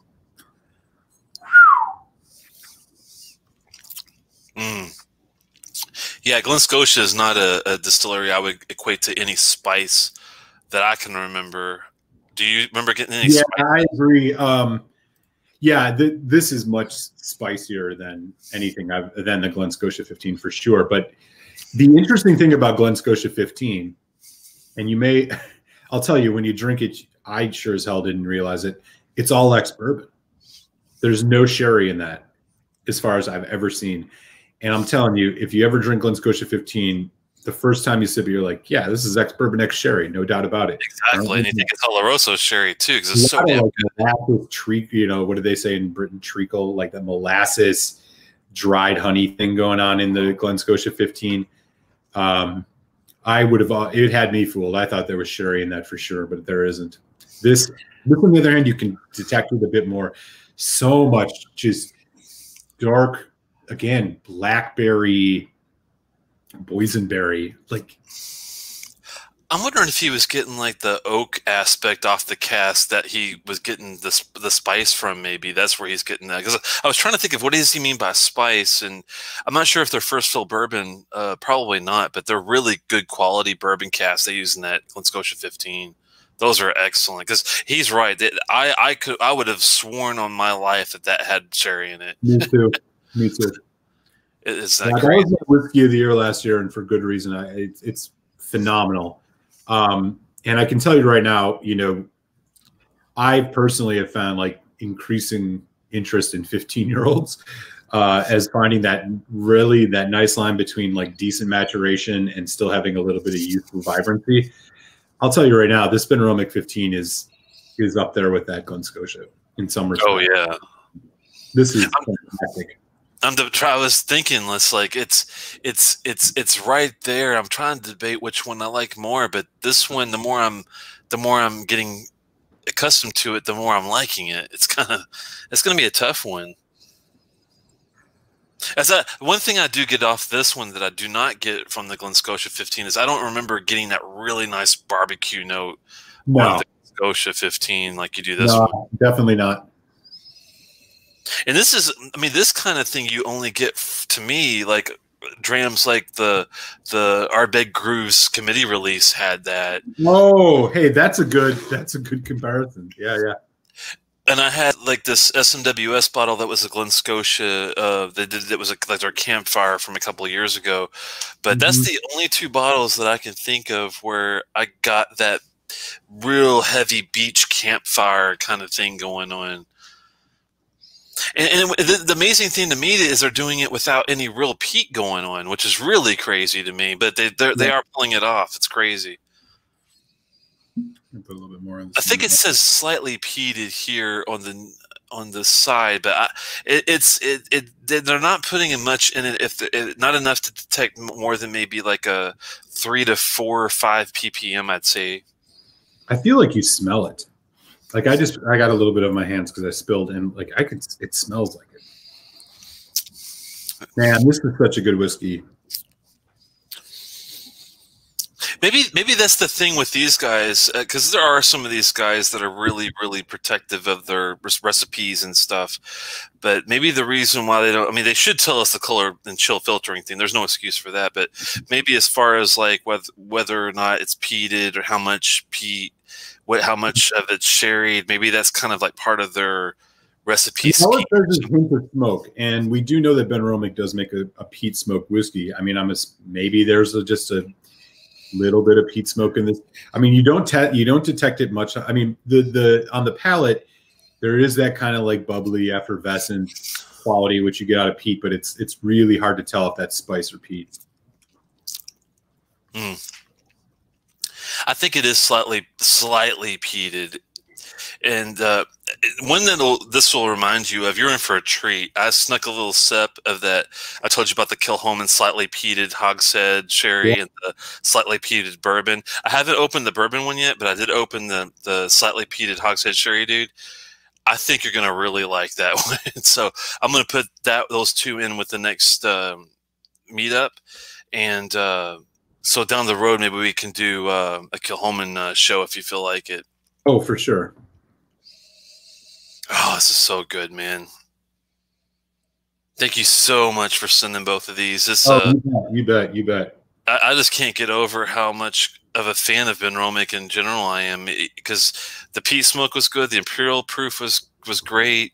Fantastic. The organic was good. This one is right up there with the Glen Scotia 15. That's one of my favorite 15-year-old whiskeys, next to the Glendronach 15 Revival. I mean, yeah, Springbank 15 for me. Good, great company in those drams, you know.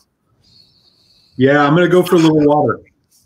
Oh yeah, I'm stepping away. I better save a little bit for some water. I could drink this like clock. I'll tell you what, man. What's really interesting about this is like these guys, despite again the faults that we called out on, like their lack of information, the fact that this is a 43% at this quality, they're basically just being like, yeah, fuck you. We know exactly. we know how to pick good casks. Fuck you. Like, we don't need to put this at 46%. They're right. I mean, we'll show you what we can do with 43% whiskey.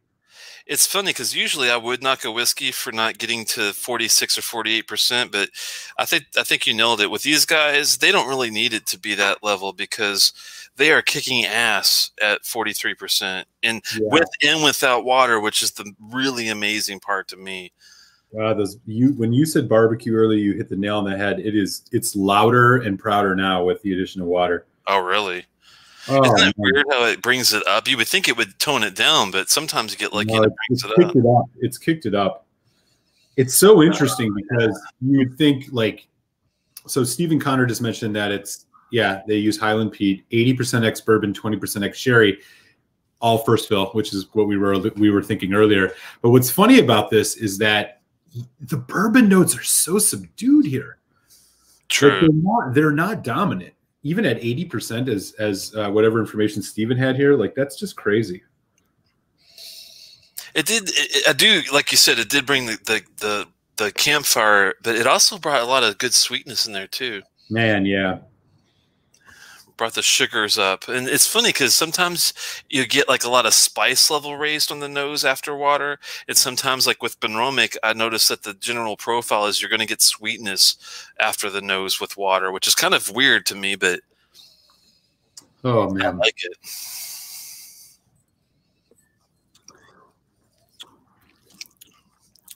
wow.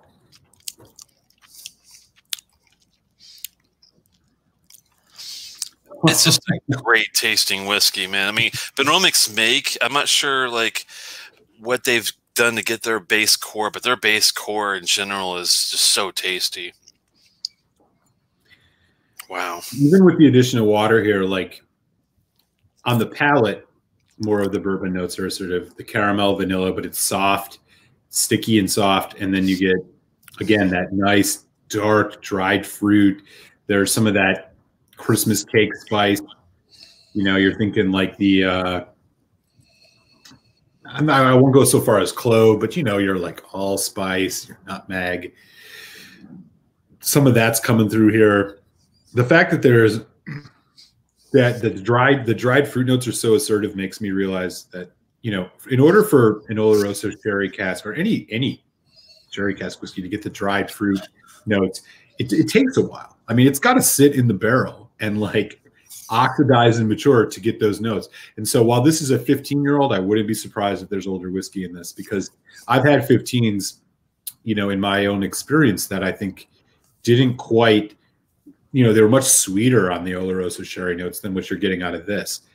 And so I do feel like while the bourbon maturation is part of it, like those dried fruit notes, even at, like Stephen mentioned, 20% perhaps in first fill, like, boy, are they assertive. And that is just, this is an incredibly well-crafted whiskey. That's amazing that they are able to get this type of, it's to me, it's one of the most well-balanced whiskeys I've ever had, because I was just thinking of the sweetness, the spiciness, the briny saltiness, the very slight minerality you might get, but it's not like alkaline, maybe. Yeah. It's hardly detectable, but all the other stuff is so well balanced with the spice, the sweetness, and like you said, the bourbon and the sherry notes. And I mean, you can keep like they've almost like purposely have built themselves two lists and methodically balanced them as they built the profile of this whiskey back and forth. It's crazy. Huh. I'm getting a little bit of lemon lime with water too. There's a little bit of lemon lime. That finish just goes on, man. I'm trying to decide if I like it better neat or with water. I think I might prefer it neat just slightly. But I like the sweetness of the after water though, which is really cool too. How do you feel about the finish on this? I definitely like the finish better with neat, and I think it's what's lacking only with the water. I love the nose and the palate after water, but the finish seems like it took a bit away from it. But that's interesting. I actually feel the opposite. I felt like the finish was a little bit more abrupt than I would have expected for how amazing the presentation was. Neat. Water seems to have extended it for me a bit. And I'm getting that subtle barbecue, again, the dry rub barbecue, the malted milk ball, which seems to be a theme tonight, vanilla caramel note. There's this slight citrus, like a very slight citrus note, the dry berries. There's so much going on in this whiskey. You know the citrus and the chocolate malted Whoppers thing is perfect. I do get that. You bought it from a real candy store, not from Walgreens. Exactly. I do get that after on the finish. I'm just wondering if the only thing I think that I'm missing on the finish, then I didn't word it right, is like the power of it. The intensity isn't as there as it was in the beginning, but it's not bad by any means. It's a hell of a whiskey. I love Whoppers, are one of my favorite candies, and this is definitely like right up there. Oh, and there's still a little bit of that pepper spice coming in on the, oh man. That's the part I love, is the balance of the sweet. Sorry, go ahead. No, I was saying that's what I love about it, is the balance of the sweetness and the spice levels, like you said. Yeah, the bourbon notes I think are more assertive with water here. on the palate. They weren't on the nose, which is what I was surprised by. But on the palate and into the finish, it's more bourbony. But that dry fruit stuff is holding its own. It's still there. It's prominent. Oh man, I mean, like when I think about it, and like it's still hanging on. It's just fantastic, man. The white pepper is still kicking. And you're right, after the water, that it's funny because you're right. Usually you get the spice on the nose too, and on this one it brought it down, but it brought it up on the finish with the spices. Yeah. Cumin.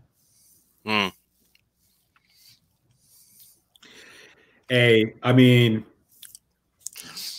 yeah, it's got this. That's all I can say about this. So price wise, a bottle of Benromach 15. And this is where it gets even better. Bottle of Benromach 15, $80. Oh, wow. Yeah. This is around an $80 whiskey USD. Here's one more look at the bottle. Folks who maybe have missed it. This is the older bottling. I can't speak to the new one, but these are still relatively available. Well, Telex, what do you think? Final score, final thoughts.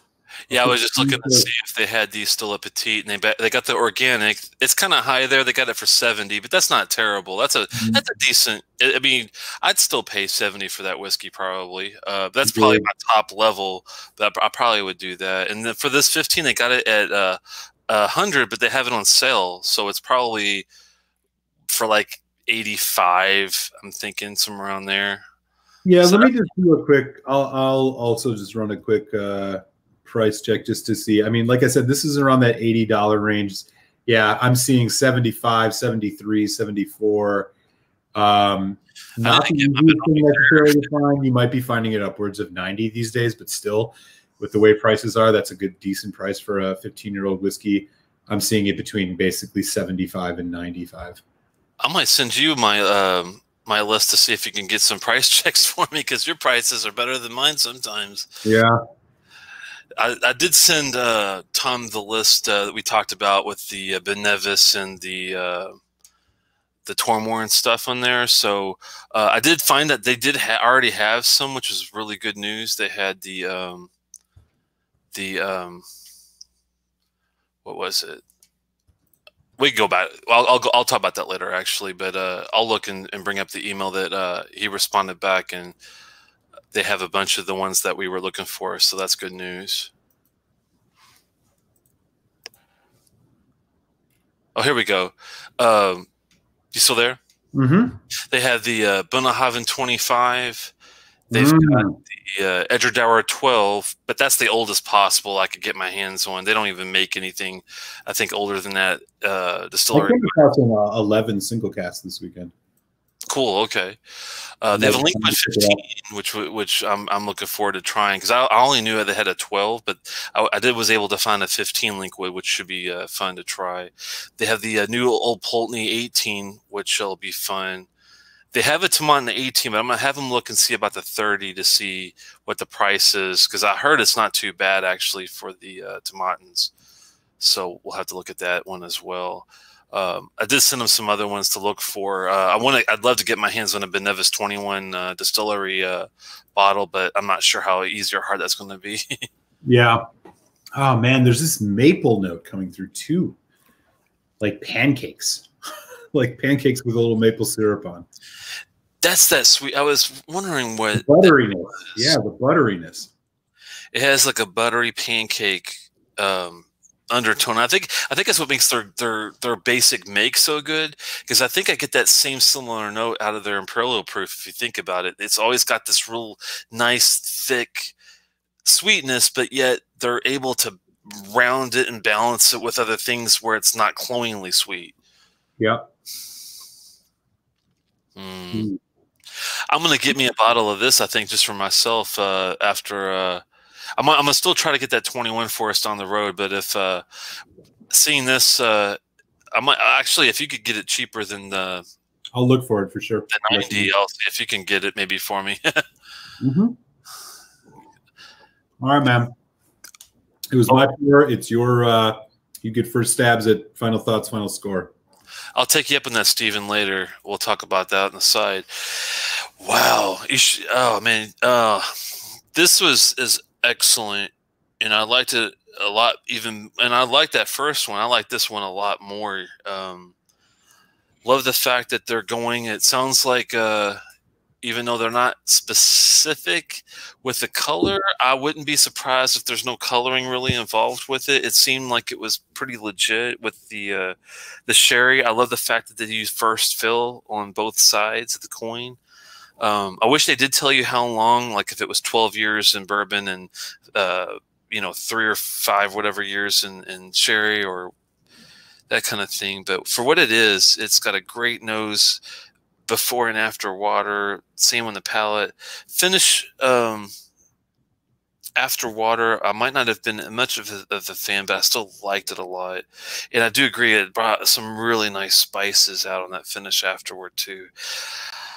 Oh man, this is definitely at least a 4.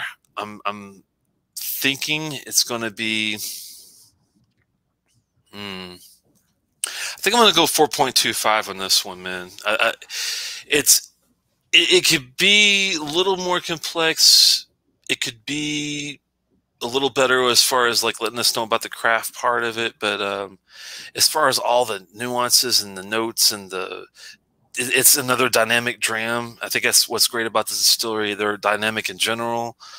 They know how to balance a whiskey. They can make a 43 taste like a 46, 48. Yeah. I think a 4.25. Right on.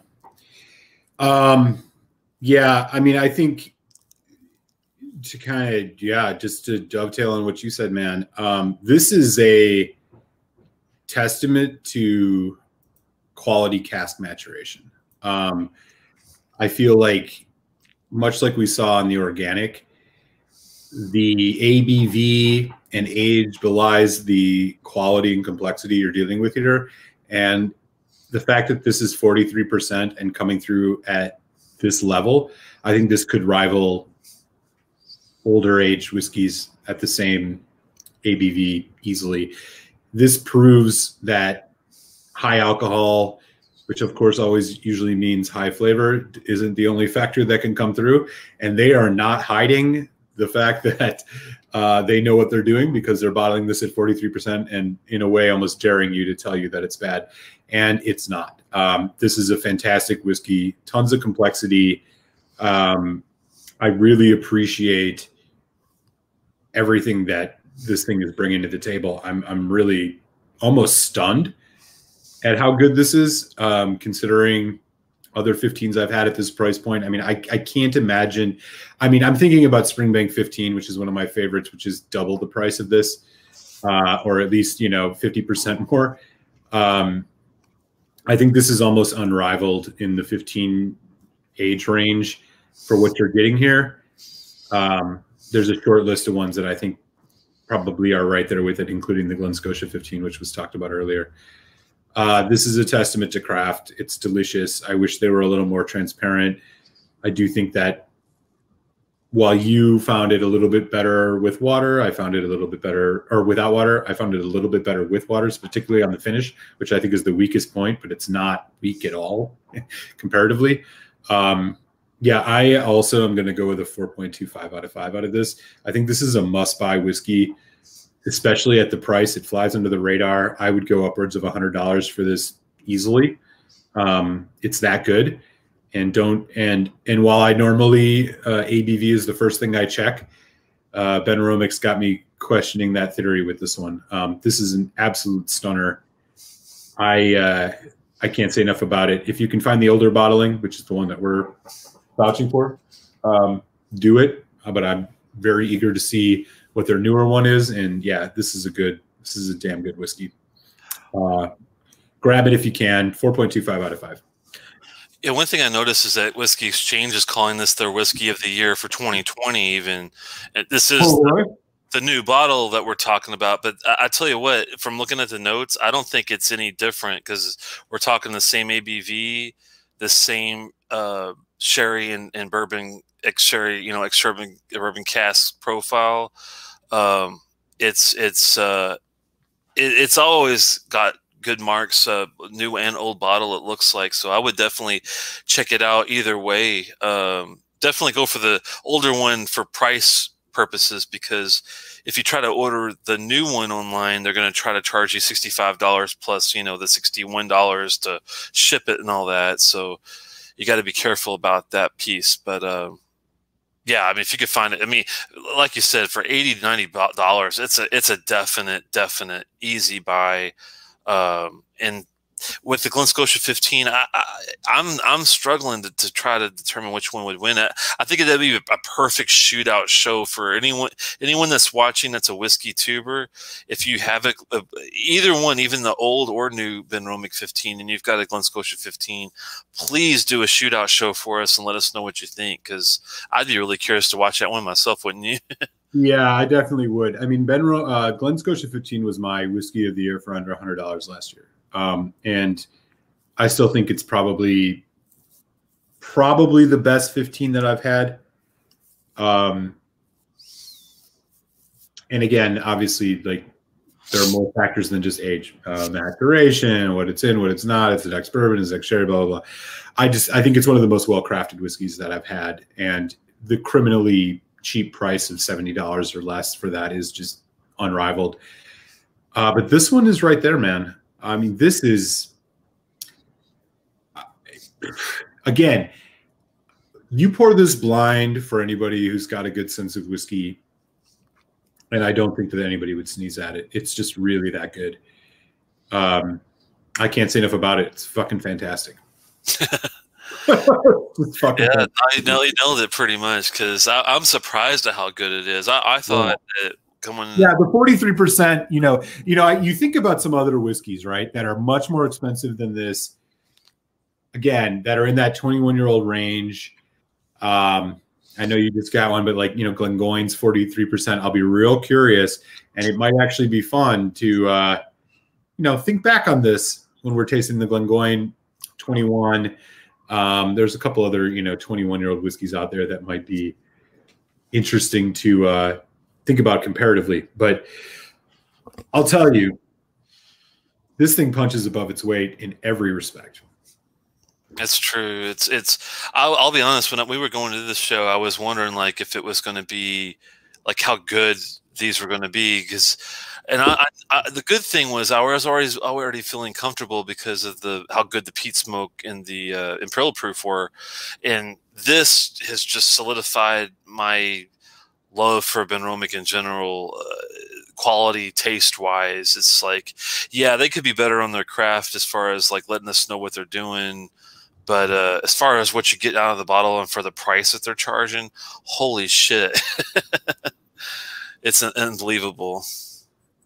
Yep. Oh my.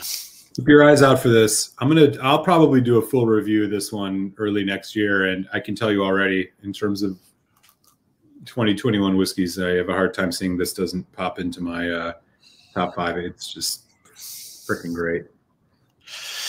Yeah, I mean, I've been trying a lot of different things this year too, and from a lot of different distilleries, and some familiar and some not so much. And this one, yeah, is definitely going to be way up there, if not at the top, because it's really hard to battle a dram like that, because it checks all the boxes, including price, which is really, really rare nowadays with whiskey.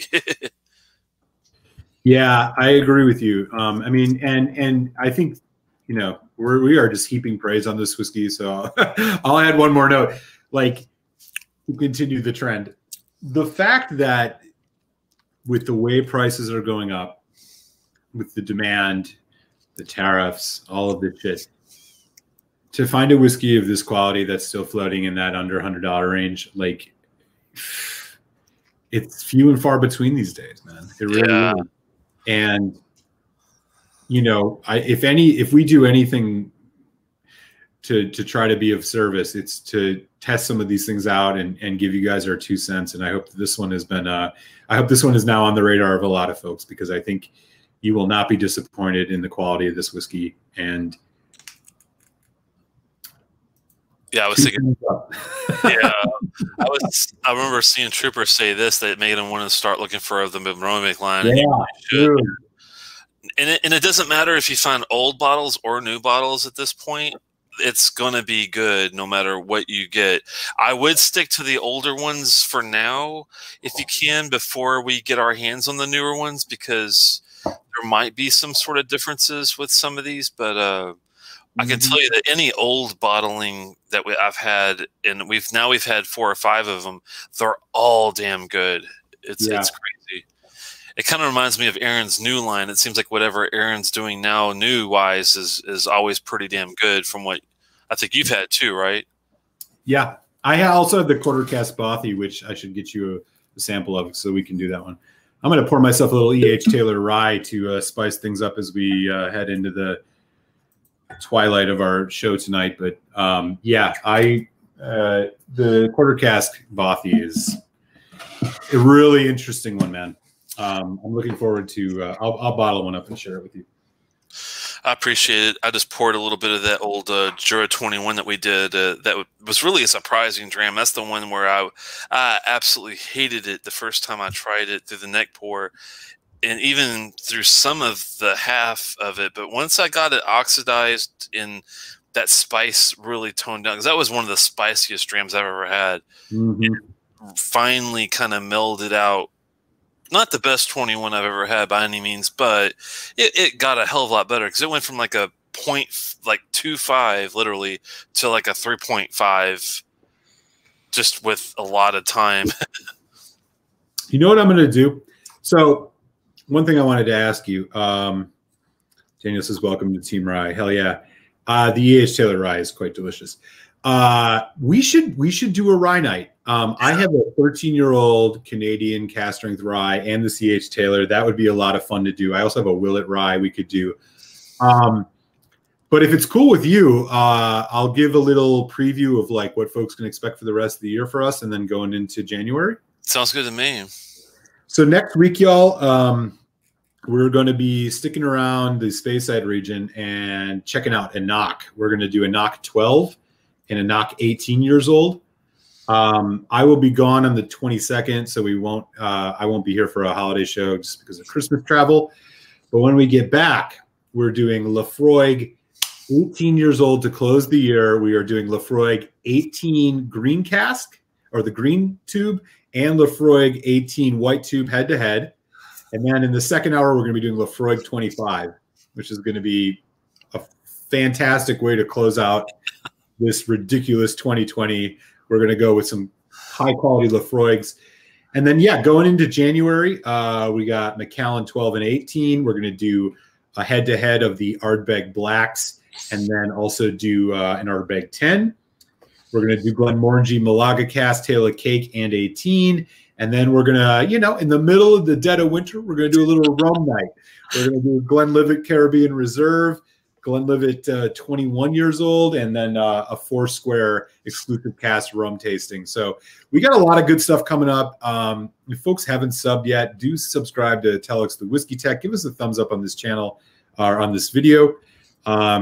We've been doing this basically since COVID started, and it's been a lot of fun. We're going to continue this into 2021, and definitely hope you all can join us and hang out as we continue on our whiskey journey together. So it's going to be a lot of fun. Hey, it's thrown the mag at Gawkin. Good to see you, man.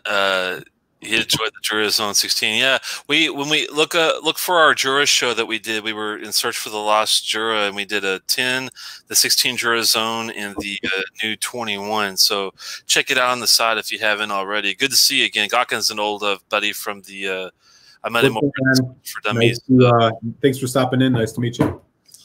And bring on the frog for real, because yeah, definitely be here for our 12/29 show. That's basically going to be our New Year's show, and those Laphroaigs are going to be fantastic. I only have had 1 of 3, but I know the one is extremely good, and I can only imagine how good the other 2 are going to be.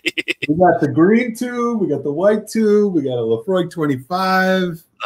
We're going high end. We like to try to keep the first hour to something super accessible, but it's the end of the year, and come on, let's all be real. Yeah, 2020 has been an absolute nightmare. So we're gonna kick it out in style with some serious Laphroaigs.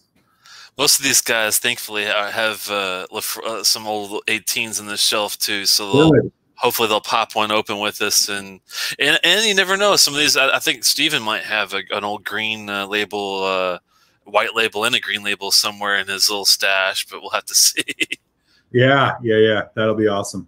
Hopefully, it's gonna be fun. And then we got a ton of stuff planned out going into 2021. We're gonna be checking out Glengoyne Teapot, Glengoyne 21, Balvenies, Lagavulin 18s and 16s. We got a ton of stuff going in, scheduled out well through March. So Tasty Tuesday, Telex, and Malt Show ain't going anywhere. So excited to hang out with everybody going into the new year, which will hopefully be a lot better in many respects than what we've had to witness here in 2020.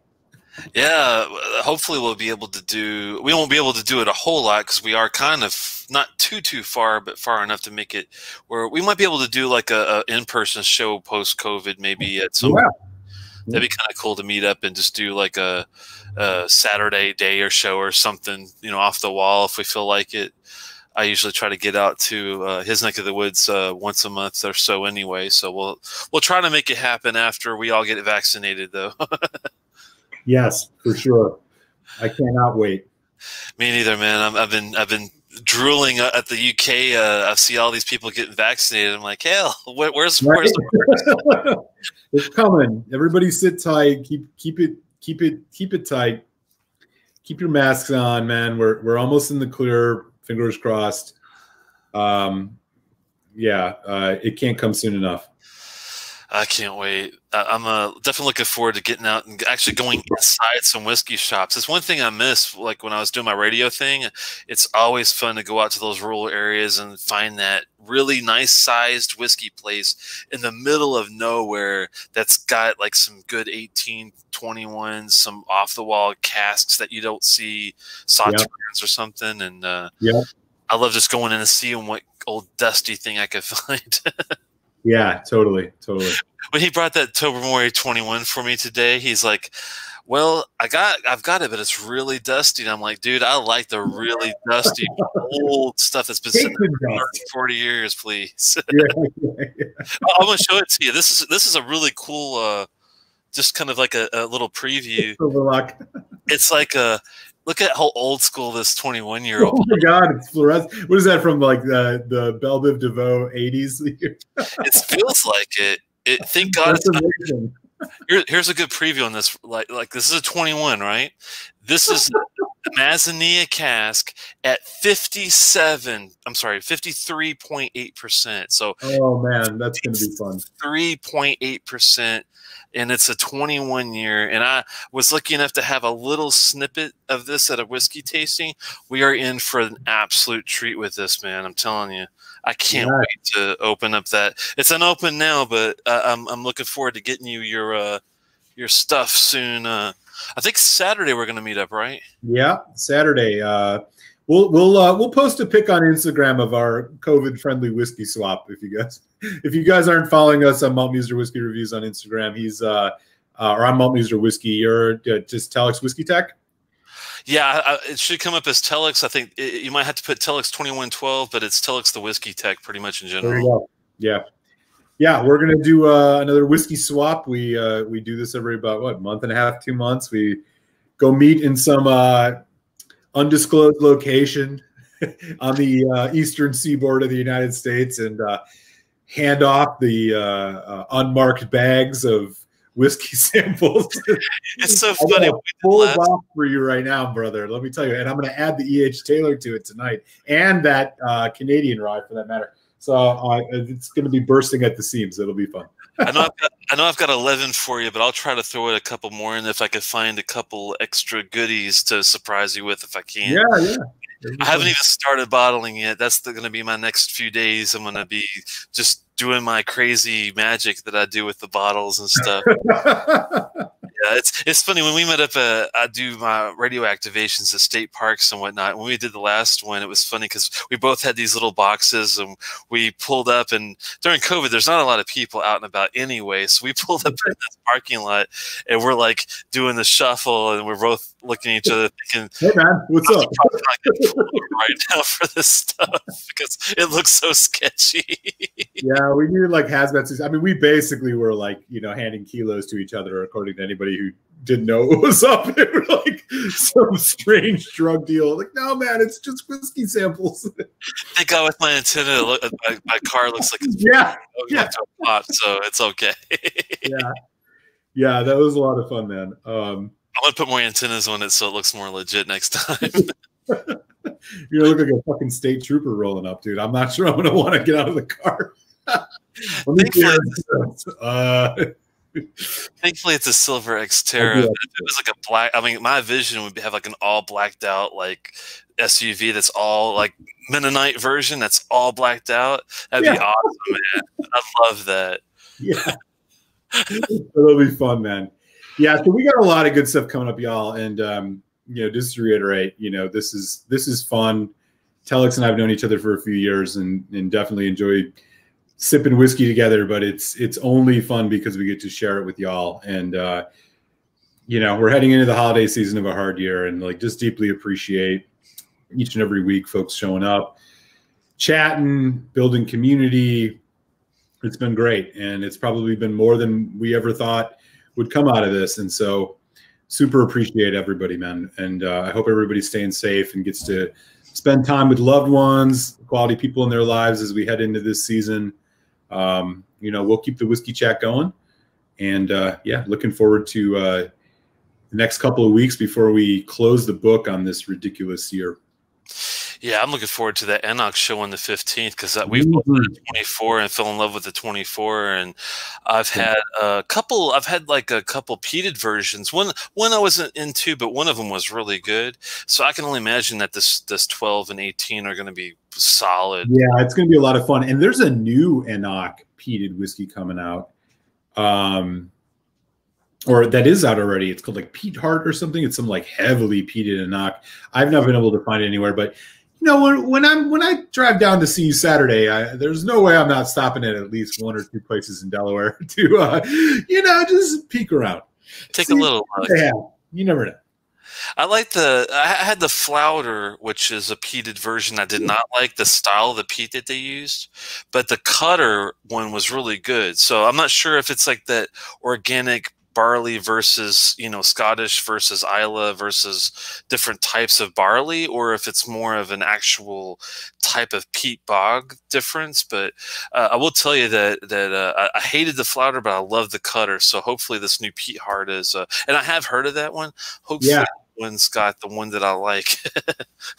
We'll have to see. Yeah, for real. Yeah, if I ever see it, I'm buying it on site. I mean, I'm a huge Enoch fan.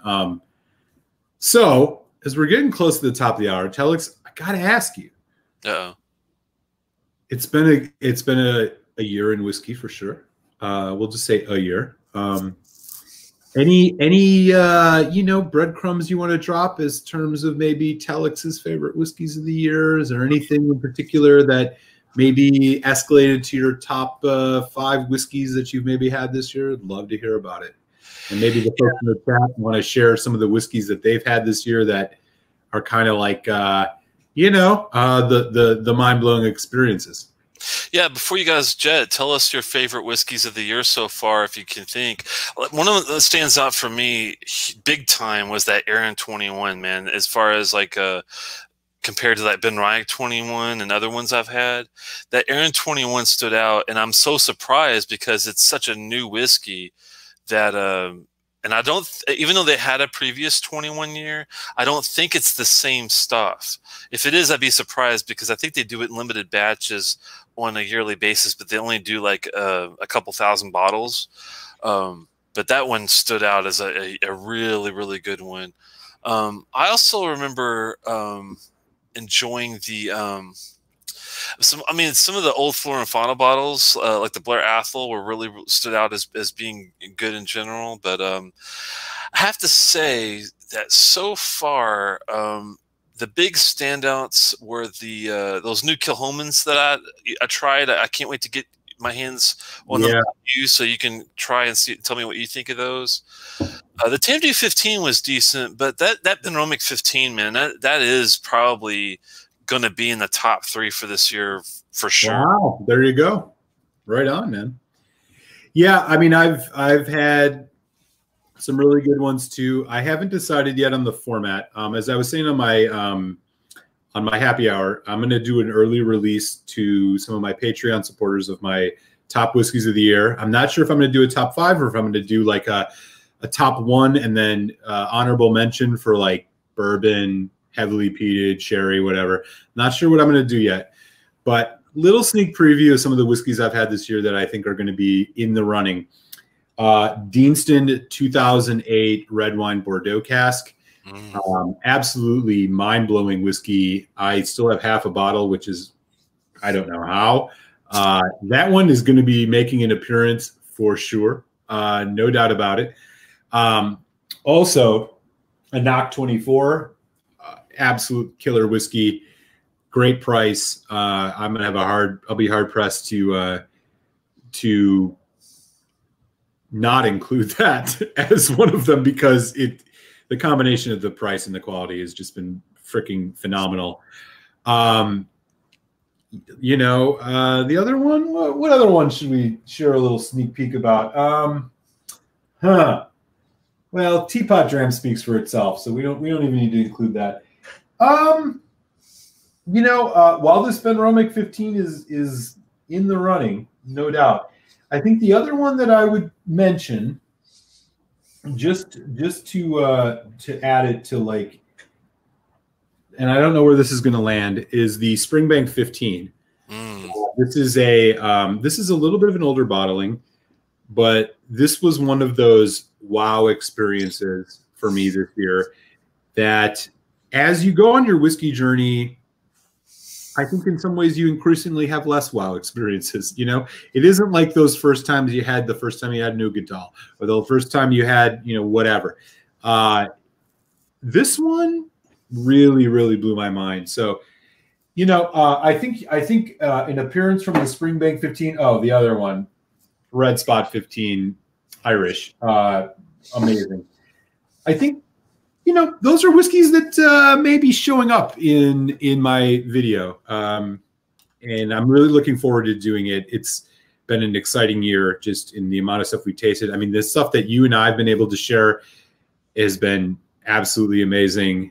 And, you increasingly come across a bottle here and there that just blow your fucking mind. And there have been a few. On the bourbon note, I'll just add Elijah Craig B520 barrel proof 12-year. Yeah. Amazing. We'll see. We'll see how it all shakes out. I'm looking forward to putting that video together, and it looks like we got some good folks sharing some of their favorite whiskeys already. Yeah, Daniel's Edredaris 10 cast strength. That sounds glorious. I'd love to get my hands on a cast strength version of Edredauer. I do have my eye on their 12-year-old, which is one of the oldest ones I could find. But I'll see if I could find a cast strength one as well at some point. The 15 Glen Scotia, Kinter Bourbon 12, the Lord, great. Oh, yeah, the Floyd Lore. Yeah. There you go. Rosso and bourbon. I agree on those. The Avenant, the older batches, like I had the 50s and 60s, those were solid. I didn't like the ones after once you got past the 60s, but they might have newer ones that have gotten better. But my favorites were from the 50s to the 60s. It had a really good clove Christmas cake, fruit cake thing going on. Yeah, we should maybe throw together an Aberlour show one of these days. That would be cool. Yeah. I've only had the 18, the Avenant, and I might have had the 12. I don't think I ever had the 16 before. Great picks from Silverlock too. Yeah. You Hope everything's well with Silverlock. You can't go wrong with Octomore, man. It's crazy. The Cutter, yeah, it's pretty good. I like that one a lot better than the Flouter. For some reason, the Flouter, the Cabernet was decent. It's like an orange dreamsicle. It's Benohaven that's got like a heat to it. It's the only thing that I didn't like about that one as much was the finish wasn't there for me, but everything else to me was solid. And if you liked it that much to put on your list, then I definitely would check it out. Yeah, the 64 and 65 should be pretty decent one, I would say. Great picks, y'all. I mean, it sounds like everybody's had to get their chance to taste some fabulous whiskey this year, which is what it's all about. Have you had any of these? I've had an E.H. Taylor barrel proof, but not in the last few years. I have not had the new BTAC Weller. No. Okay. Once I go back, I'm going to head back to Milwaukee for Christmas for a while, and my brother is a big bourbon head, so I'm sure he probably has a BTAC or two. Like this already. Yeah, sitting around that I'll get to taste. So, you know, I leave that to him. Oh, yes. Steven's bringing out the big, crazy guns on these, man. Oh, yeah. Okay. Yeah. Damn. I'm down with that because I've been lucky enough to no have. Hate, my friend. You're a modest man, and you carry a big stick. We appreciate your candor, and you have a lot of great whiskey, and we'd love to hear about it. You've shared samples with us. You're good people, man. I feel you. Those are solid tastes. I'm not sure if I had exactly that version, but the Port Ellens I've been lucky to try, man, are absolutely great, as well as those Glenroe, the Glentronics from a long time ago. Those single casks are unbelievably good. For real. I haven't had any of the real old Glengoyne stuff yet, as far as like single cask. That is on my radar. But the Balvenie Tune was one of those where I'll have to say, I don't know what exact version. I think it was like a 1509 or something, but I just wasn't wowed with it as much as a lot of people were. But I think the problem was it was one of those whiskey expo things where you're rushed in and you get the literally the bottom of the bottle, and you know. Sure. What did Ben Demon Hunter say? I'm sorry, I missed that one. Oh, right before I got the wild one. Yeah, exactly. Hornets on your, yeah, man. I'll never forget the first time I had Corey. It's so damn good, though. I mean, I think if you do like peat, if you already like peat and you've already had the Ugadal, it's the next logical place to go, really. Next to like a good like Talisker, or like a really good Lagavulin or a Lafroig or something. I mean, those are like the best. Yeah, I hear you. All right, buddy. I guess it's time to wrap it up, man. Yeah. Again, thanks everybody. We appreciate the support. Do hit like on this video if you haven't yet. It helps more than you realize, and it just takes a second. And if you haven't, subscribe to Telex, the Whiskey Tech. Subscribe to Malt Muser Whiskey Reviews. We'll be back here next Tuesday for Tasty Tuesday with Telex and Malt. We are doing a knock 24, or I'm sorry, a knock 12 and a knock 18. Should be a really, really great show. We're going to be looking forward to it and hope to see everybody's digital faces there. And until next time, be safe. And hopefully you can grab one of those bottles before the show on the 15th if you get a chance. Yeah. Yeah. Be safe, wear a mask, all that jazz. And if you stumble across in a knock, grab it up. Join us. Yeah, looking forward to it. And I can't wait. Did you hear anything before we go? Have you heard anything about them changing the line at all? Are they going to keep the same? I have not. Okay. I have not.